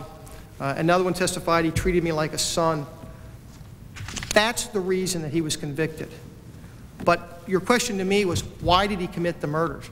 That's why he committed the murder, at least in his mind. Not why did he commit the murder, but why did he act out of the character that the well, lawyers and that's it. That's the theory, that over allegedly this long period of time of racial prejudice, and I use the word alleged because the government submits that that's not true at all, that his self-worth was just like a brick, just chipped away little by little by little by little by little. And everything that was put on, Your Honor, whether it was successful or not, built to that and continued to build in sentencing. Because again, what we had more evidence of the appellant's self-worth, and that, you know, the appellate defense counsel makes a lot about, well, the brevity of the final argument. But that's the crescendo. It comes down to that. You didn't believe it on sentencing, but that doesn't mean that that's not enough to make you spare this man's life. It goes on. Counsel, on the ineffective assistance of counsel in the Supreme Court case of Strickland, assuming arguendo that there should have been put on this, you know, a more emphasis on the intoxication defense, even though there's all this intricate planning and execution, which would have undercut that in the record, and the abused child, rejected by the mother, living in foster homes with problems, that was not put on. That's correct, sir. Yeah. The second part of Strickland says that these things that weren't put on, you know, or the error, would it have made a difference before the jury? Yes, sir. And I wonder, Mr. Bailey, F. Lee Bailey, one of the foremost defense attorneys, has indicated about the jury system in the military that is probably the most intelligent jury system, or jury, you know, across the board. They're probably more educated than many jurors throughout the country. Would it have made a difference to a jury like this? Had these about the alleged maladjusted child? Had the abuse excuse been projected onto this jury, would it have made a difference? The government submits the answer to that is absolutely not, for two very important reasons. Before you say absolutely not, doesn't an intelligent jury in the hypothesis that they know all the facts? Yes, sir. Okay, so if they're missing half the facts, they're not intelligent. To make that statement, though, sir, we have to assume that the trial defense the first premise we have to get over is, was there a reasonable background investigation done? And that's what I was trying to, what Judge Crawford asked me. What I didn't get a chance to finish, ma'am, was we had a lot of things that showed that this maladjusted child didn't exist at the time of this individual's trial. And that's the key, because what else do we have? We know we have the family members who said, oh no, good individual from a good Christian home. We have the friends, same thing. We have, most importantly, the accused, the appellant, saying that. And then we have two sets of psychological evaluations done, one by a military board, and when the trial defense counsels don't get the answer they want there, what do? They go out and hire their own civilian psychologist, and he tells them the same thing, and then they do something else. They go, again, to the state of Kansas, and they obtain a very detailed 4-year report on this individual. And I'd like to read exactly what some of the comments out of that report are. You know, he was I think I just went past it. So this is what was available at time of trial. And that's what was provided to them, sir. And that's the key. You know, he was a good little boy. His emotional and physical needs are well met by this family. He's adjusting well in this family. Now, this isn't a snapshot of a day or two. What we're looking at here are evaluations of this child and evaluations of the soon-to-be parents of this, adopted parents of this child, over a period of 4.5 years. And that's the problem. You know, we talk about this alleged maladjusted child. Well, the government would ask you to take a real good look at Dr. Phillips's examination of the accused, or of the appellant. This is now 2 years after he's been sentenced to death. This is the first set of psychiatric evaluations done by the appellate defense team. And it's very interesting what they say. Most importantly, about this maladjusted family, this abusive family, Dr. Phillips' report says, quote, in general, Private Curtis has fond memories of his family life and speaks particularly fondly of his adopted mother. Now, now we're not even at trial, Your Honor, or prior to trial. We're 2 years past the trial. And there's even more evidence. We also would invite your attention to the sworn affidavit that Mrs. Curtis gave now 4 years after the murders, 4 years after the trial. Now we're to 10 June 1991, where the lead appellate defense counsel at that time goes out and starts getting more affidavits. And what does Mrs. Curtis say? And this is 4 years after the murders, 4 years after the trial. Quote, Mr. Curtis and appellant got along real good. This is 4 years later. So that's the type of evidence.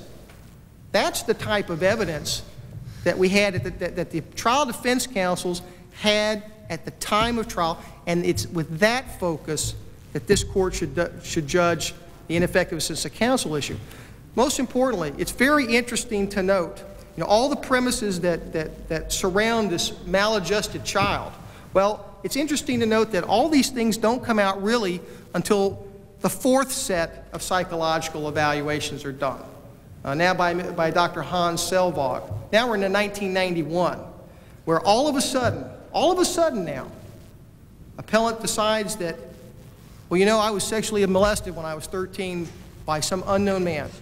You know, the government would submit, why, if this is the case, why didn't he provide this information to Dr. Phillips, to the 706 board, to Dr. Engelstadter, to his counsel, the very people that were trying to defend him for his life? That's the key here. And it's under that set of information that Major Boyette and Captain Lambert should be judged. Their actions should be judged. When you take all that into consideration with really the lack of intoxication, the question then becomes, is the defense that they put on, the theory that ran throughout the entire defense of this case, both on the merits and on sentencing, was it reasonable? So, Chief Judge, you asked the question about, you know, could they have put on this maladjusted, you know, would that have made a difference? Again, the problem with that is this. Certainly, it would have been devastating to the defense with regard to the issue of voluntary manslaughter with regard to Lieutenant Lutz. Because to get an instruction on voluntary manslaughter, that's an objective test. We have a reasonable person who's driven by adequate provocation. What the defense would like you to believe, and what appellant would like you to believe now, is that, well, I was maladjusted and I was hypersensitive to insult. I was hypersensitive to slight. Well, what that would have done is cut exactly away. It would have cut exactly away from the objective test, the objective, reasonable person. And it may very well have swayed the judge into not giving that instruction at all. Because what it would have shown is that what we really might have had here is somebody who's unreasonable, who unreasonably thought that Lieutenant Lutz was racially prejudiced, or even might have been. It cuts away from the defense's theory with regard to voluntary manslaughter on the merits. But it also has a very detrimental impact with regard to sentencing. And that's this. If we have an individual now who's unreasonable and who's basically a human spring trap waiting to strike because he unreasonably perceives that you slight him, well, what does that really tell the members? That tells the members that he's even more dangerous than he was portrayed at trial, that he's even more a danger to society. And we would submit that would give them an additional motivation or an additional factor when they went back into that court and in that jury room and said, hey, this guy is, I mean, he's a menace. He's really a menace. I mean, it's not even a reasonable person here. We have an unreasonable person who, even if he thinks unreasonably that he's being slighted, what does he do? He murders that person. So we would submit that in the analysis of prejudice, even if that line of defense had been put on, that it would not have changed the verdict at all.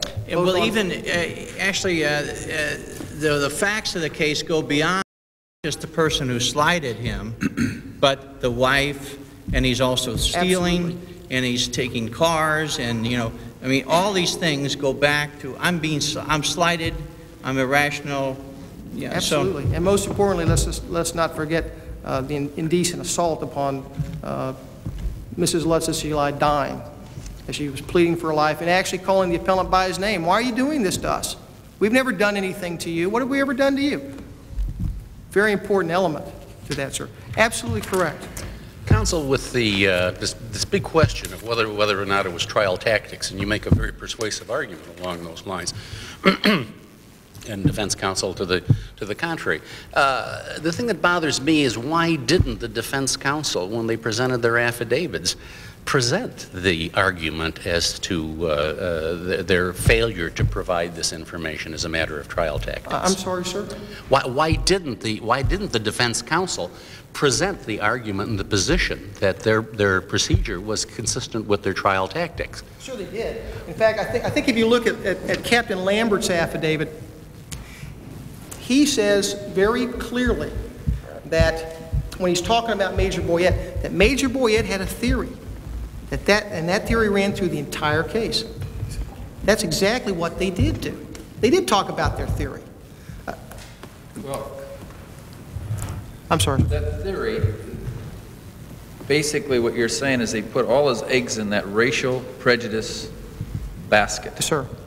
And when you take a look at the rebuttal witness that the government was able to present with regard to racial prejudice,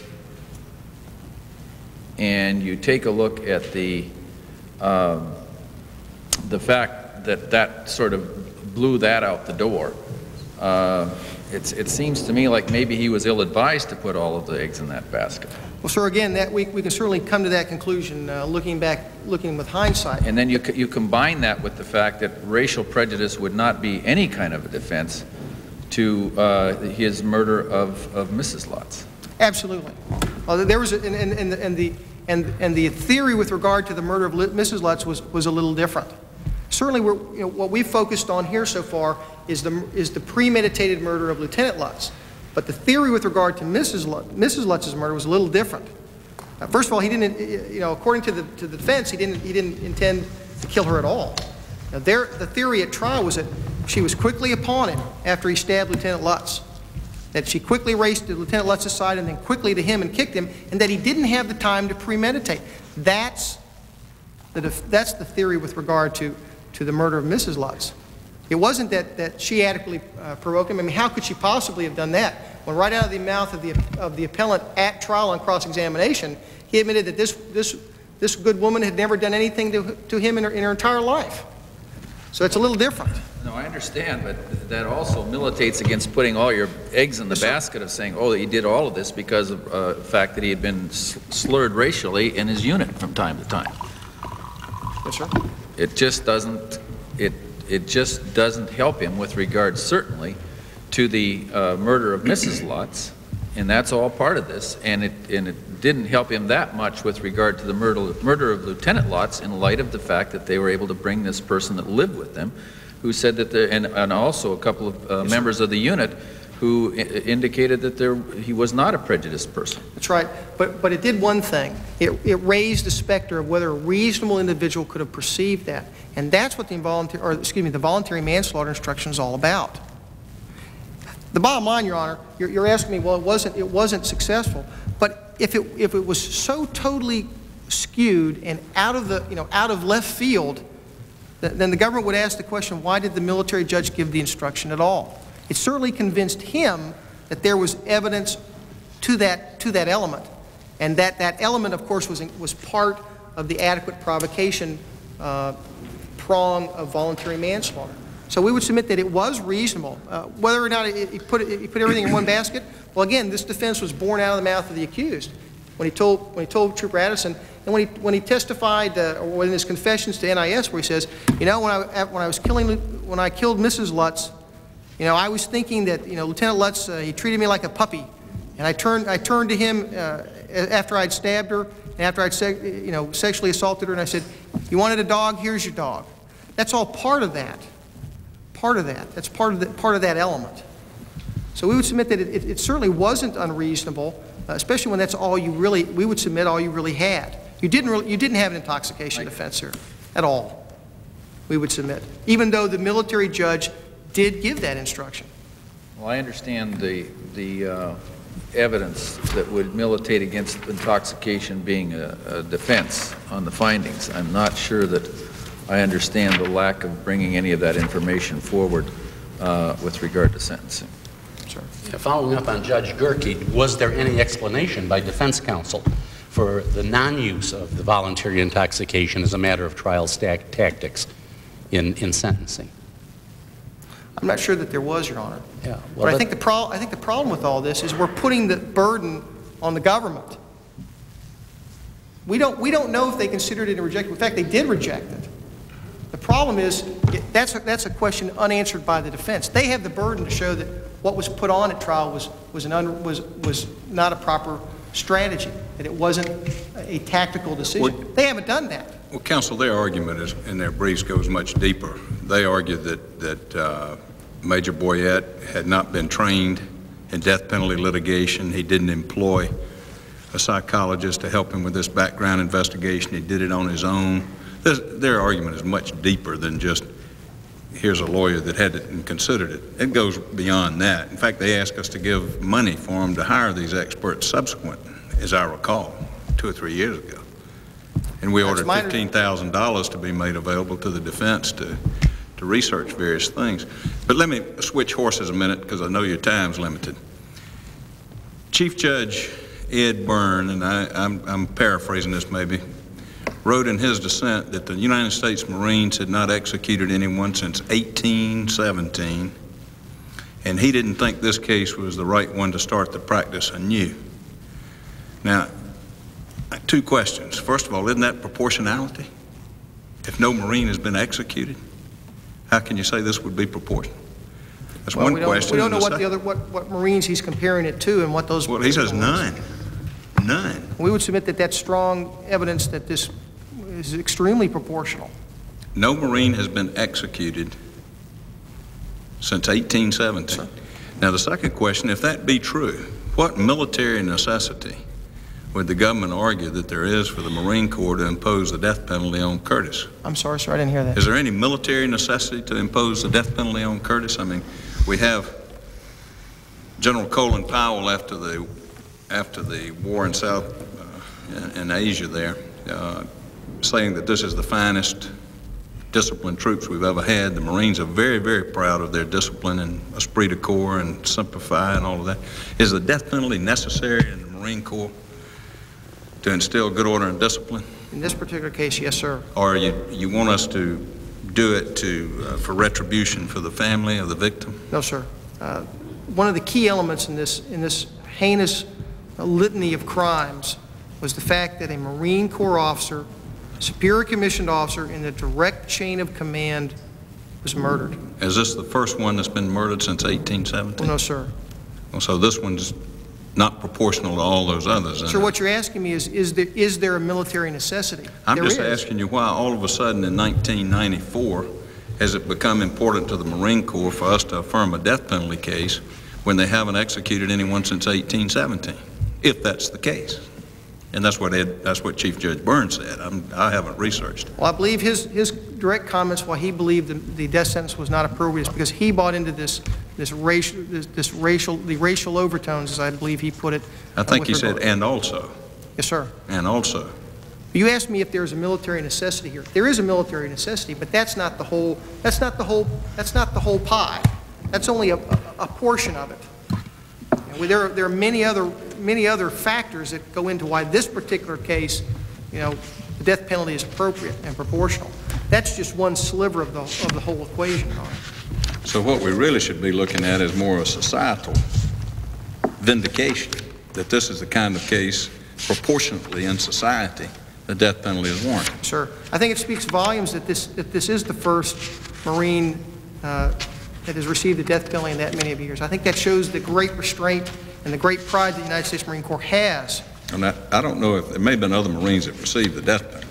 I don't think Judge Byrne said that. He said none had been executed. He didn't say about whether they had received it or not. Yes, sir. Your Honors, with your permission, I'd like to move on to some of the other issues since I've spent about an hour on ineffective assistance to counsel. I'd like to turn my attention very briefly really to the double counting issue. The government, well, I'd like to make one stop along the way in doing that. The Appellate Defense Counsel said that we don't know if the members unanimously came to a conclusion that all the aggravating factors, all the statutory aggravating factors substantially outweighed the mitigating factors. We don't know that that was unanimous.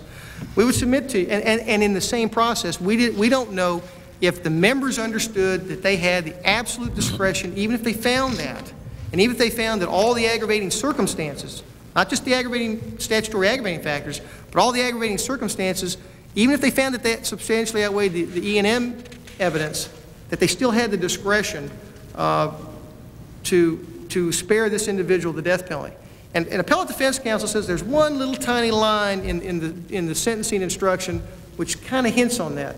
The government takes great issue with that, Your Honors. And I'd like to, with your permission, to read you portions of the sentencing instruction given by this military judge. He says, first of all, with regard to the issue of discretion, you may adjudge a sentence of death only under certain circumstances. First, a sentence of death may not be adjudged unless all of the members of this general court-martial find beyond a reasonable doubt that one or more of the aggravating factors existed. Number one. Number two, later the judge instructs, all of you must find that the same aggravating factor or factors existed before a sentence of death may be adjudged. Goes on further and reemphasizes, if, however, you determine that at least one of the aggravating factors existed, then you may consider, along with other appropriate sentence or possibilities, whether a sentence of death should be adjudged. And finally, he says, I have advised you that the maximum punishment that may be adjudged is death. Bear in mind that the maximum punishment is a ceiling upon your discretion. Ceiling upon your discretion. Not that you must, if you get through, as the defense says, all the other gates, that you must impose the death penalty. It's absolutely clear when the military judge says, bear in mind that the maximum punishment is a ceiling on your discretion. You are at liberty to arrive at a lesser sentence based upon your own evaluation of the evidence presented. We would submit to you, Your Honors, that when you take that instruction, that sentencing instruction in total, it says several things. One, all of you must find at least unanimously one statutory aggravating factor. Two, you cannot impose the death penalty. You can't even consider it unless you find, and unfortunately, it doesn't say all of you find. It says you find that that they outweigh the E&M. But then they go on the judge goes on to say, it must be unanimous. It's just implausible that you would have a majority. You could have given the instruction as a whole, that you could have a simple majority find that the aggravating circumstances outweigh the mitigating and extenuating circumstances, knowing that that's the only basis that they can possibly even come to vote for the death penalty, and then unanimously vote for the death penalty. It's just inconceivable. And in fact, this court, I believe in its first Curtis opinion, noted that the members had no confusion with the instructions in this case, and had no confusion with what their responsibilities and their discretion was in this case. Yes, sir. Question with regard to the appellant's argument on aggravating factors. As I understand their argument, they are indicating that the three aggravating factors that were originally found, that with regard to Mrs. Lutz's murder, there was a burglary done in conjunction therewith, and that Lieutenant Lutz was murdered in conjunction therewith. And then with regard to Lieutenant Lutz's murder, there was the murder of Mrs. Lutz was the aggravating factor there, giving three aggravating factors. Because of the determination of this court that constituted a double counting, my understanding is that the court reduced the number of aggravating factors to 2. They, as I understand it, are arguing the one that was dropped out was the one that pertained to Lieutenant Lutz, leaving 2 aggravating factors with regard to Mrs. Lutz's murder and none with regard to Lieutenant Lutz's murder. Do you read the opinion the same way? Absolutely not, Your Honor. And there's also a very basic flaw in that argument. First of all, I have exactly what at page 534 of the lower court's opinion, they don't just chuck out the third element. Basically, they say that it's, in fact, I quote, in our view, the second and third aggravating factors are simply identical. Basically, they put them together. I assume it's your argument that that does not render the murder of Lieutenant Lutz non-capital as argument. No, sir. Okay. No, sir. And there's a reason for that. Again, there's a basic flaw in the appellant's argument. He says, well, you can't conduct a harmless error analysis because of that. Well, there's one big problem with that, sir. The appellant talks about the gates. First gate is that you have to find the aggravating factor, at least one statutory aggravating factor unanimously. They found that. Found 3 of them. Okay? But what does that, if I can use the word loosely, entitle the members to do? It gets them in the door, and that's all it does. It gets them in the door to whether or not they're going to consider the death penalty at all. The problem with the you look at the appellant's brief about the balancing, that would have tipped the balance. It didn't tip the balance at all, and that's why this court can be confident that even if you have a double counting here, that you can conduct and affirm this sentence to death under a harmless error analysis. Because here's the problem. The aggravating factor is like a key to an apartment. What you had below with the sentencing instruction by the judge is you had 3 keys to that apartment. Any one of those keys could have opened the door. And what the members found is that all 3 of them opened the door because they voted unanimously on all 3 of the aggravating factors. What the lower court in this particular case says is that, no. You don't have 3 keys to that apartment. What you really have is 1 key to that apartment, and you have the apartment complex master key to that apartment. The important thing, Your Honor, is that whether I have 3 keys or 2 keys, I get through the door if I'm the members. And all that does is get me in a position where I can consider whether or not the death penalty should be awarded in this case. But it goes beyond that. I'm in the door now. The question then becomes is, did they have any information in front of them that they wouldn't have had if you throw out this aggravating factor? The answer is absolutely not. They had the exact same amount of evidence. That's the problem with the defense's, that's the second part of the flaw in appellant's argument. The evidence they had, all the aggravating circumstances, not only under 1004C, but also under 1001B4, is game for their considerations. And none of that changed. Still have the two murders and a burglary. Absolutely. And you still had the indecent assault and the house breakings and the larcenies. None of that changed. So, appellant asks you, well, would the finger have been, lifted from the scale to tip it? There was no finger removed because the evidence wasn't changed. All we had, as I said, instead of having 3 keys to that apartment, we have 1 key to that apartment and a master key. That's what we have, even under this double counting.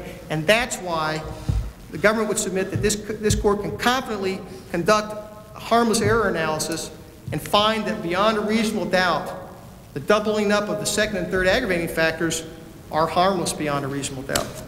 I'd like to move very quickly, with the court's permission, to proportionality review. And since my time is short, the government would like to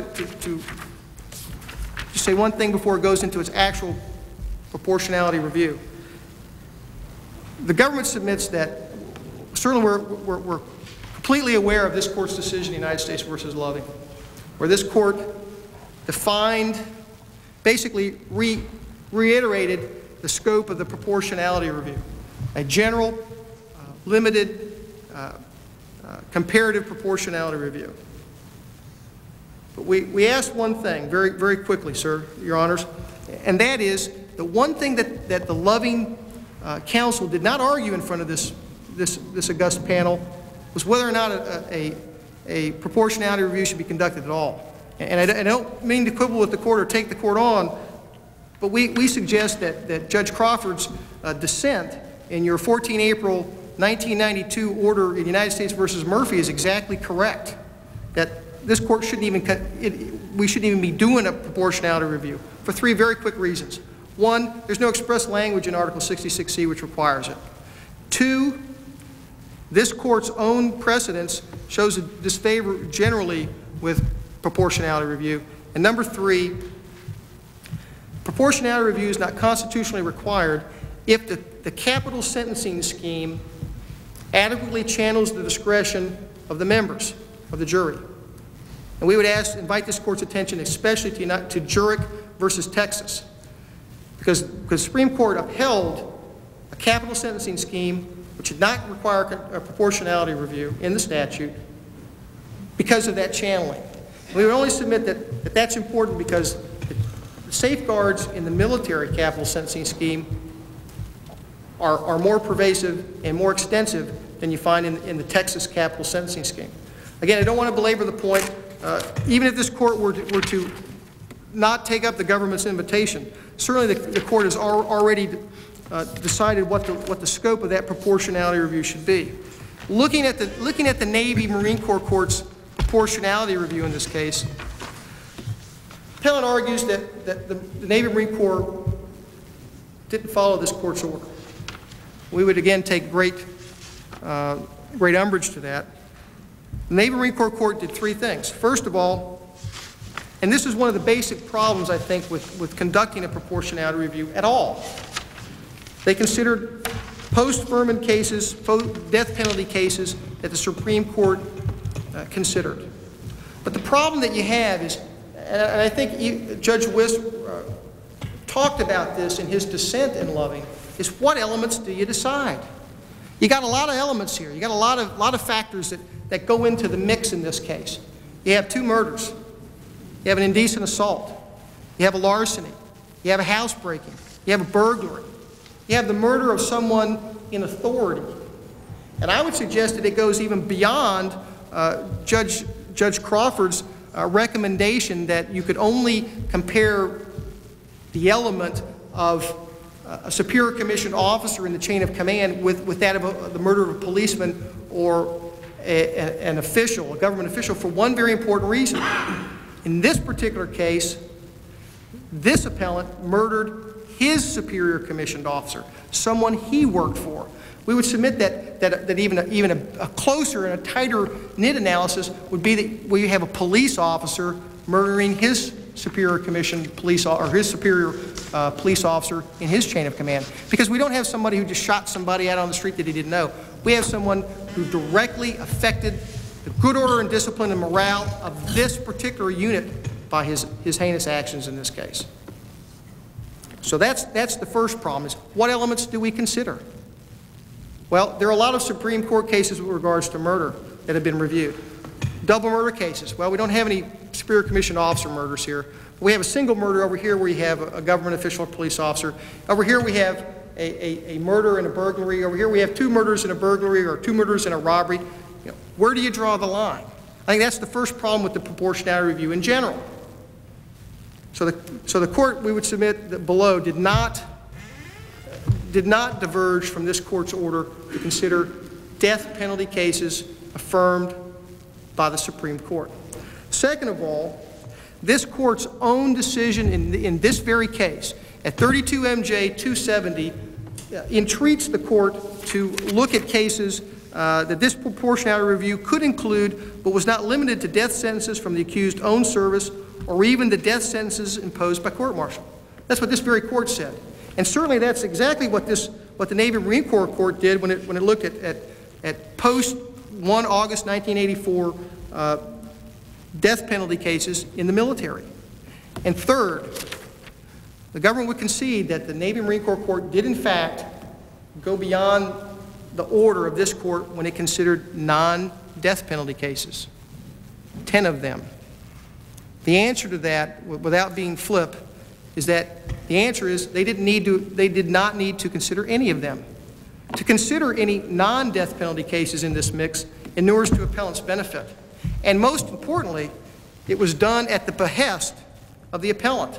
The appellant's argument really isn't that they didn't consider non-death penalty cases, it's just that they take umbrage with the fact that they didn't consider enough for their liking.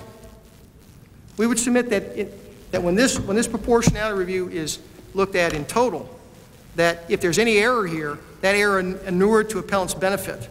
And certainly,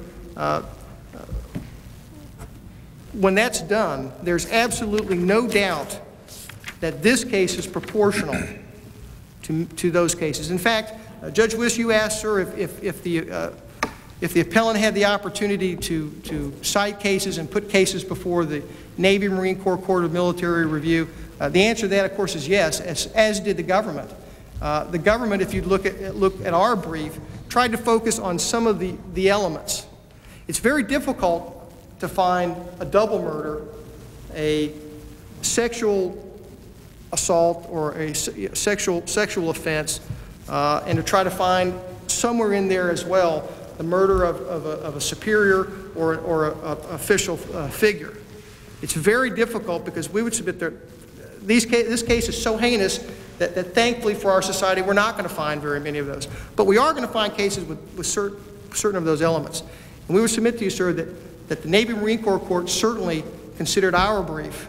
And our brief is the same, to a great extent, the same cases that we've cited before this honorable court. So there's nothing that was done with their eyes closed. I guess this is the point to be made, sir. In that regard, counsel, you distinguished the authorities that were offered by the defense, as I recall. I certainly tried, sir. Did you go beyond distinguishing that to any additional cases? I'm not sure I understand that. Well, did you limit your argument on that to distinguishing the cases that the defense presented? What we did below, Your Honor, and what we just very briefly would like to say with regard to proportionality in general in this case is that, number one, we distinguished the defense cases below. And then, of course, we offered our own, what we considered universe based on this court's order in the two Curtis opinions. The important thing is first of all, if you look at the appellant's proportionality review, they're all non-death penalty cases. We would consider that's very interesting, considering that this court ordered that the proportionality review was to be done with only death penalty cases. So that was what was offered below, and that's what's offered before you today. We would submit that the government didn't do that. We offered you death penalty cases with as many of these elements as we could possibly find that are found in this case. With regard to the proportionality review itself here, appellant takes a very interesting tact. They say that there are 5 different factors that you ought to consider. And what they've tried to do in this case is they say, well, we got this one case over here, and it's more brutal, we suggest to you, than the brutality in this case. That person didn't get the death penalty. Therefore, my client shouldn't get the death penalty because it's disproportionate. What we have over here is we have a couple of cases where we have a single murder. The appellant talks about the Garraway case. That's a single murder. There's no sexual assault. There's no larceny. There's no burglary. There's no murder of the Superior Commission. I'll take it back. There is a murder of a Superior Commission officer, but that's all we have. He says, but there's an officer who's murdered. He didn't get the death penalty. My client shouldn't get the death penalty. The problem with that analysis is that in this case, in this capital murder case, we have all those factors. We have, including one that they didn't address, and that's the number of premeditated murders.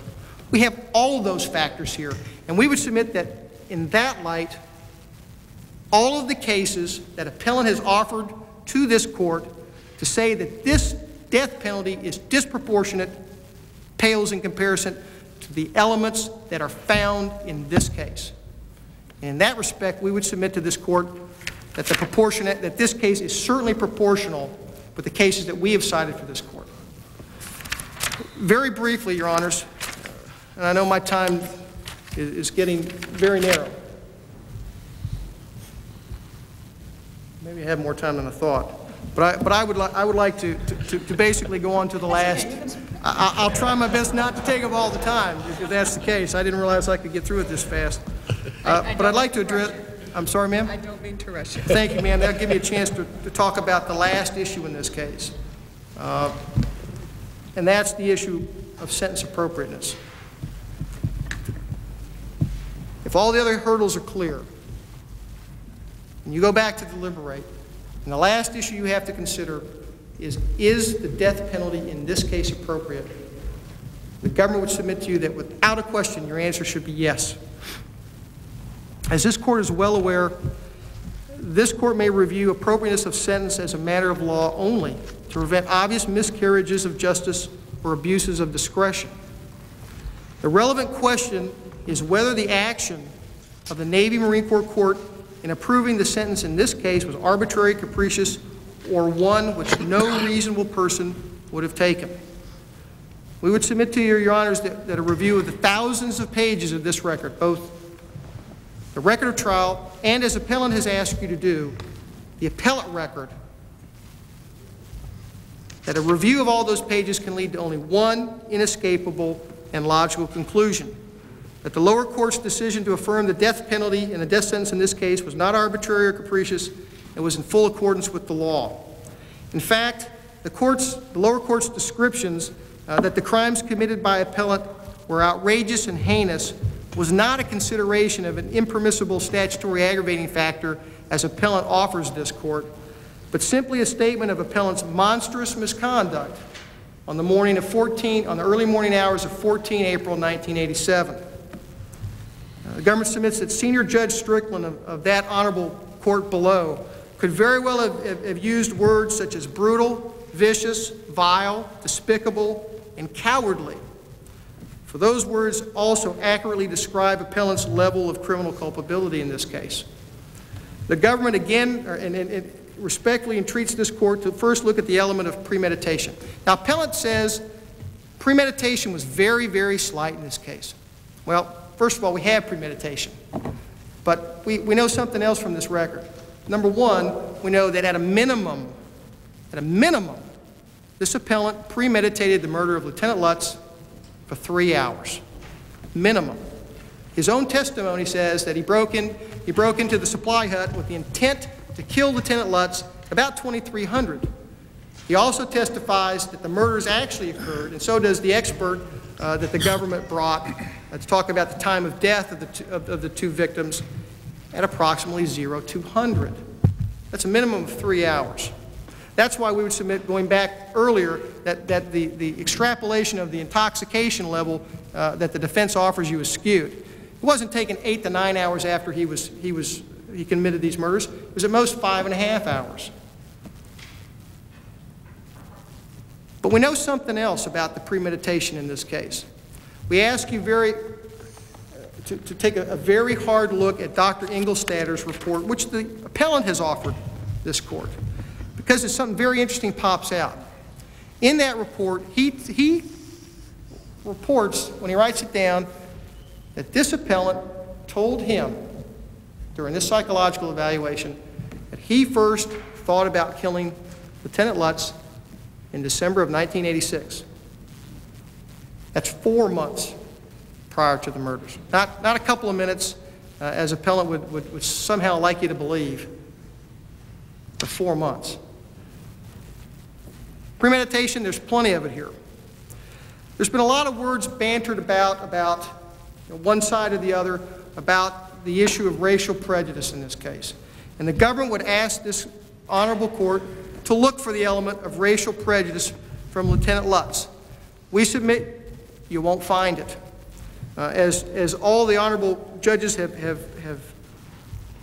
said, we'd ask you to take a look, first of all, at the testimony of Special Agent Young. Even there, appellant hedged his bet with regard to this racial prejudice issue. He says, yes, Lieutenant Lutz was prejudiced, but not enough that I would want to kill him. That's at page 516. But look at what Lieutenant Lutz really did in this case. First of all, we know that, as appellant would like to look in a vacuum, he didn't just call Lance Corporal Curtis by nicknames. He called him several nicknames. We know something else. We know that his jeweled prize in that supply department was an individual by the name of Corporal Aurelia. And he called Corporal Aurelia some nicknames. He called him Johnny O. He called him Fuzzy-Headed Foreigner. And we know that he had nicknames for other individuals in that command. So first of all, we know that the lieutenant didn't single out Lance Corporal Curtis. What did the lieutenants really do for Lance Corporal Curtis? Well, first of all, he put him in a position of responsibility. He put him in the supply office. He wasn't one of the warehouse guys out in the back who moved all the boxes around. He put him in a responsible position and was training him to use the computer. And the appellant himself says on cross-examination, yeah, he did that for me. He put me in, this is a highly skilled position. He put me in this responsible position. But what else do we know about Lieutenant Lutz? Lieutenant Lutz also tried to get this appellant promoted. And one of the sergeants, the name escapes me, says, well, his marks just weren't high enough. But he tried to get him promoted. What else did Lieutenant Lutz do? Lieutenant Lutz, if you take a look at all the defense exhibits in this case, you'll also find that under Lieutenant Lutz, this appellant's proficiency and conduct marks went up. Not down, not down, but up. Look at the testimony of the African American rebuttal witnesses offered by the government on this issue of racial prejudice. Mr. Mickens, who lived with them for 3 months, they treated me like a son. Lieutenant James, unquestionable, Lieutenant Lutz was not prejudiced toward blacks. Sergeant Price, Lieutenant Lutz wasn't prejudiced. First Sergeant Floyd, I don't think there was a prejudiced bone in the lieutenant's body. And finally, First Sergeant Jones, Lieutenant Lutz wasn't prejudiced toward black Marines. The government says, and offers to this court, so how do you explain Lieutenant Lutz's actions when you look at the record of trial? First Sergeant Jones sums it up best. He was too close to his Marines. A racist? We would suggest to you, never. The evidence reveals that Lieutenant Lutz made the same honest mistake that thousands of other junior officers have made through the decades. He just wanted to be one of the guys when he was with his troops. We know that that's not right. But that's an entirely human thing. He wanted to be able to talk their talk and walk their walk and fit in with them more. Certainly, many, many junior officers do that. We would submit to you that explains his action. The element of brutality. Certainly, there was plenty of brutality here. Lieutenant Lutz, of course, was stabbed twice. How brutal it must have been for him to be stabbed twice as he tried to help a fellow Marine that he thought was in need. You know, the Red's outside somewhere. He's just been in an accident. Let me help you, appellant. How brutal it must have been to call for his wife knowing that she was in peril, and how brutal it must have been to see her stabbed 8 times and then before his death sexually molested before his eyes. Brutality? There's plenty of brutality in this case. Now, appellant alleges that his new evidence should sway this court just as it swayed we would suggest that this evidence should not sway this court just as it did not sway the court below. Appellant's level of lucidity was certainly not impaired by his alcohol consumption. All the litany of things that he did. And most importantly, not all the things that he was able to do physically, but cognitively. All the decisions that he made at every step of the way. When I was in that supply shack, I thought, I've gone too far to turn back. When I was riding on the bicycle to the Lutz's house, I said, I've gone too far to turn back. When I hit the bicycle, I've gone too far to turn back. He made a conscious decision every step of the way to murder the lieutenant. No, Your Honors, the gin that he mixed with Mountain Dew that night only gave this cowardly appellant his courage. And whatever, again, his oversensitivity to insult, if that's true, if that portrayal of this appellant is true, as we've stated before, it simply shows how dangerous he is. Your Honors, the appellant has always contended in this case that he is the third victim. He is not. There are 3 victims in this case. The first is Lieutenant James F. Lutz. The second victim in this case is Joan Halpin Lutz. And the third victim in this case are their family and friends. Because those are the individuals who will never be able to see him again, and those are the individuals that will never be able to share their joys and triumphs. This was an act of vengeance and revenge, pure and simple. That's the analysis of Dr. Engelstadter, the defense expert, one of the defense experts that examined this appellant. Finally, Your Honors, we would like to leave this court with this particular phrase, because we would submit that appellant in this case said it all when he told Dr. Engelstadter, quote, "Sometimes you make your own justice. That's what I did. I made my own justice." The government submits that this appellant has richly earned his justice, and that justice will be achieved when this court affirms the findings and, most importantly, the sentence to death in this case. Your Honors, this brutal case, this brutal murder calls for the death penalty, and we ask this court to answer that call, affirm the findings, and sentence in this case. Thank you very much, Your Honors, for your attention. Thank you. All right, there's no further questions from the bench. Court stands in a brief recess for 5 minutes. When we come back, we will hear the rebuttal. You have 15 minutes for rebuttal? All right, recess for 5 minutes.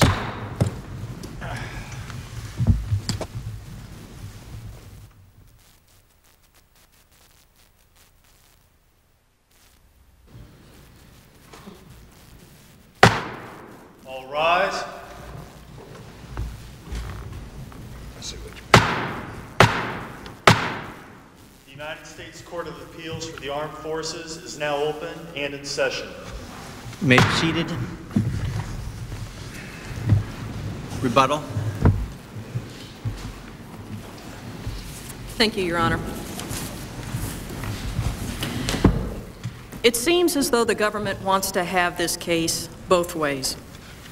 It stood before you today, as it has mentioned in its briefs time and time again, and claimed that the trial defense team was effective for electing and using the theory that it did. And then in virtually the next breath, it stands before you and points out the flaws in the trial defense team's argument and the trial defense team's presentation. On the one hand, the government claims that the trial defense team was effective for using a voluntary manslaughter theory as to the racial slurs. And then on the other hand, it points out to the court why that theory didn't go anywhere. We find that inconsistent, and we hope the court shares us in finding that that is an inconsistent position for the government to take. Now, the government cited to the court the case of United States versus Tharp in 38 MJ. We would point out to the court that this court concluded in Tharp that the accused, Tharp himself, was making misrepresentations and that we couldn't trust collectively what it was Tharp was telling his counsel at any point in time. We would say to this court that there is no evidence whatsoever that anyone at any point has deliberately lied about Lance Corporal Curtis's background. We would submit that the only person who has called Lance Corporal Ronnie Curtis a maladjusted, defective individual is his own trial defense counsel in an affidavit which is over twice as long as his sentencing argument before the panels in an effort to save his client's life. That is the only individual who has called Lance Corporal Curtis a defective, maladjusted individual. Now, the 706 board told that trial defense team up front that Lance Corporal Curtis had little insight into himself. Why would his defense team then think that he was going to be a treasure trove of open information about his childhood? As we stated earlier, the lower court specifically found that it appeared that the family was being open and honest and responsive. So why were they open and honest and responsive to Hans Selvag, the psychosocial expert? It's because Hans Selvag knew what questions to ask.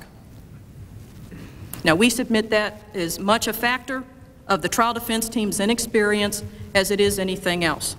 We are certainly not advocating that they treated their duties with anything less than due diligence, but they certainly did treat their duties with a great deal less than due competence.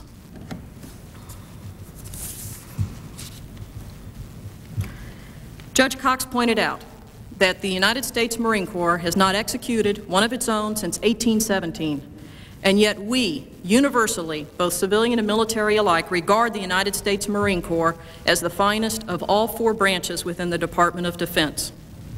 And yet they have managed to be the finest in terms of good order and discipline without feeling the need to execute one of its own to get there. We would point out that there is a Marine case in that proportionality pool, United States versus Gibbs, a Marine who received the death sentence. But was that death sentence ultimately approved? No, because the convening authority set aside the death sentence in Gibbs's case. This ties back to our IAC argument, Your Honors. One of the factors why the convening authority in Gibbs set aside the death sentence in that Marine's case is because his trial defense team submitted a clemency package of over 100 documents. Now, the lower court here found that the trial defense team submitted voluminous materials on clemency. Go back and read that record, Your Honors. There was a page-and-a-half letter submitted by the trial defense counsel to the convening authority. It wasn't even signed by both counsel. Why? Because the second-seater, Captain Lambert, had already rolled off of active duty. In fact, he was released from active duty within 2 weeks at the conclusion of Lance Corporal Curtis's court-martial. Now, why is that time significant? If we turn on the TV today, we'll see how many weeks it takes to seat a panel, to seat a jury in certain civilian cases. And yet we can look at Lance Corporal Curtis's court-martial in 1987 and see that that Marine was convicted and sentenced to death within 115 days of his offenses. And 2 weeks afterwards, the second counsel leaves active duty. Systemically, we must, as a military justice system, have a problem with that. We must be able to afford our sailors, our soldiers, our airmen, and our Marines quality representation. And we submit that that is not what Lance Corporal Curtis received in this particular case. Now, the government stood before you and repeatedly emphasized the facts surrounding the killings in this case. But try as I may, I cannot recall him ever directly answering this court why the trial defense counsel did not present evidence of voluntary intoxication on sentencing. As I stated repeatedly several hours ago when I was first before the court, if the court finds that the defense theory was reasonable on the merits of the case, that still doesn't answer what happened, or should I say didn't happen, on sentencing. We've asked in our brief this court to set aside Lance Corporal Curtis's death sentence in order to remedy the ineffectiveness of his trial defense team, which was particularly egregious on sentencing. Capital litigation has come a long way in the military in 7 years. But on the basis of this record, Lance Corporal Curtis should not be the guinea pig for effective representation in capital cases. Just yesterday, at the appellate defense shop, we received a capital case resulting in a life sentence which consisted of 22 volumes and a record of 4,100 pages. Now, certainly the length of a record, comparing one against another, isn't a measure of effective representation. We're not submitting that. We are simply stating that if one objectively reviews the quality of representation provided to Lance Corporal Curtis in 1987, we see that by those standards back then, his representation was, I shouldn't say pathetic, it was ineffective. Again, this is not a personal vendetta of myself or the other members of the appellate defense team against the trial defense counsel. They were victims of their own inexperience and the fact that they did not recognize what it is they needed to do. And yet what they've submitted to this court, or submitted to counsel who have in turn submitted to this court, are affidavits where they say, I don't remember what our theory was on the merits, or excuse me, on sentencing, but I know that it was the bulk of our case. We'd invite the courts to read the second Cedars affidavits, Captain Lambert's first and second affidavits. This was the same individual who tried hard, but on sentencing went to Mrs. Curtis and said, just get me letters from everybody in the world. In sum, as far as the ineffective assistance of counsel issue is concerned, we have here a trial defense team who, again, through their inexperience, shifted the burden of proof onto the accused by saying, make us prove Lieutenant Lutz was a racist, prejudiced individual, called his own client an animal to the panel, despite frequent articles and treatises emphasizing the need to humanize the client. He never made a single objection through the testimony of 19 prosecution witnesses, and he skipped cross-examining key government witnesses, including the pathologist, Dr. Almeida. Now, we think that's significant because it appears from Captain Lambert's notes that it was Dr. Almeida who may have suggested to the trial defense team that Lance Corporal Curtis's BAC was as high as a .26 at the time of the killings. This is the same trial defense team that ignored evidence of intoxication, which we have discussed in such detail today, even though it was the government's own 706 board who regarded this as the catalyst for the offenses. This is the trial defense team that treated sentencing like it was just another unauthorized absentee case, even though the comments and the affidavits from 2 experienced trial capital practitioners that we've submitted to the court argue to the contrary. And then finally on sentencing, this is the trial defense team who argues for all of about 2 pages in the record of trial, all of about 14 paragraphs, maybe 6 minutes, certainly a shorter period of time than I've stood before you today, in an effort to save Lance Corporal Curtis's life. And then finally, when this court-martial is all over and done with within 115 days, he writes a page-and-a-half letter to the convening authority where he says that the victim brought all of this onto himself, and finally goads the Marine general who was the convening authority in this case by saying, only God can take a life. And guess what, General? You're not God. When I commenced my argument several hours ago, I said that this case is about reliability. Let me leave the court with this analogy. Imagine a ship under construction, a new design, the first in its class. The builders have never used the blueprints before, and they scratch their heads when it comes to figuring out what some of the instructions are. They rush to get the ship into the water in a hurry, and in doing so, they use bad steel in the keel of the ship. Not surprisingly, once the ship is launched and in the water, it initially floats. Then leaks start springing, starting at the keel where the bad steel has been placed. The damage control team is called away and starts patching and shoring and pumping up the leaks. However, their efforts are in vain because of all the flaws which were built into the ship at the yards, which so affected the ship's watertight integrity. Integrity, in the sense of completeness or soundness, is missing in this case too. We believe that an analysis of the errors in this case, particularly the counsel's ineffectiveness on sentencing, shows that the integrity of this case cannot be relied upon. If there's no further questions, Lance Corporal Curtis, Lieutenant Schreier, Commander Young, and I thank the court for their attention today. All right, the case has now been argued. There's no further questions from the bench. It is now hereby submitted to the court, and the court will issue an opinion in due course. Court stands adjourned. We ask counsel to remain in the well pursuant to our custom for the judges to enter the well to greet them after argument.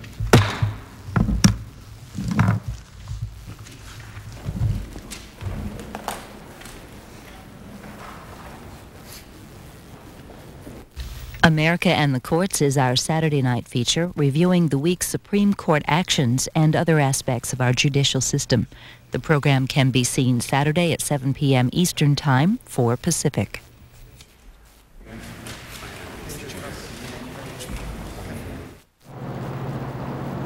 Earlier this year, the C-SPAN school bus visited the Lincoln Museum in Fort Wayne, Indiana. This museum was established in 1928 by the Lincoln National Life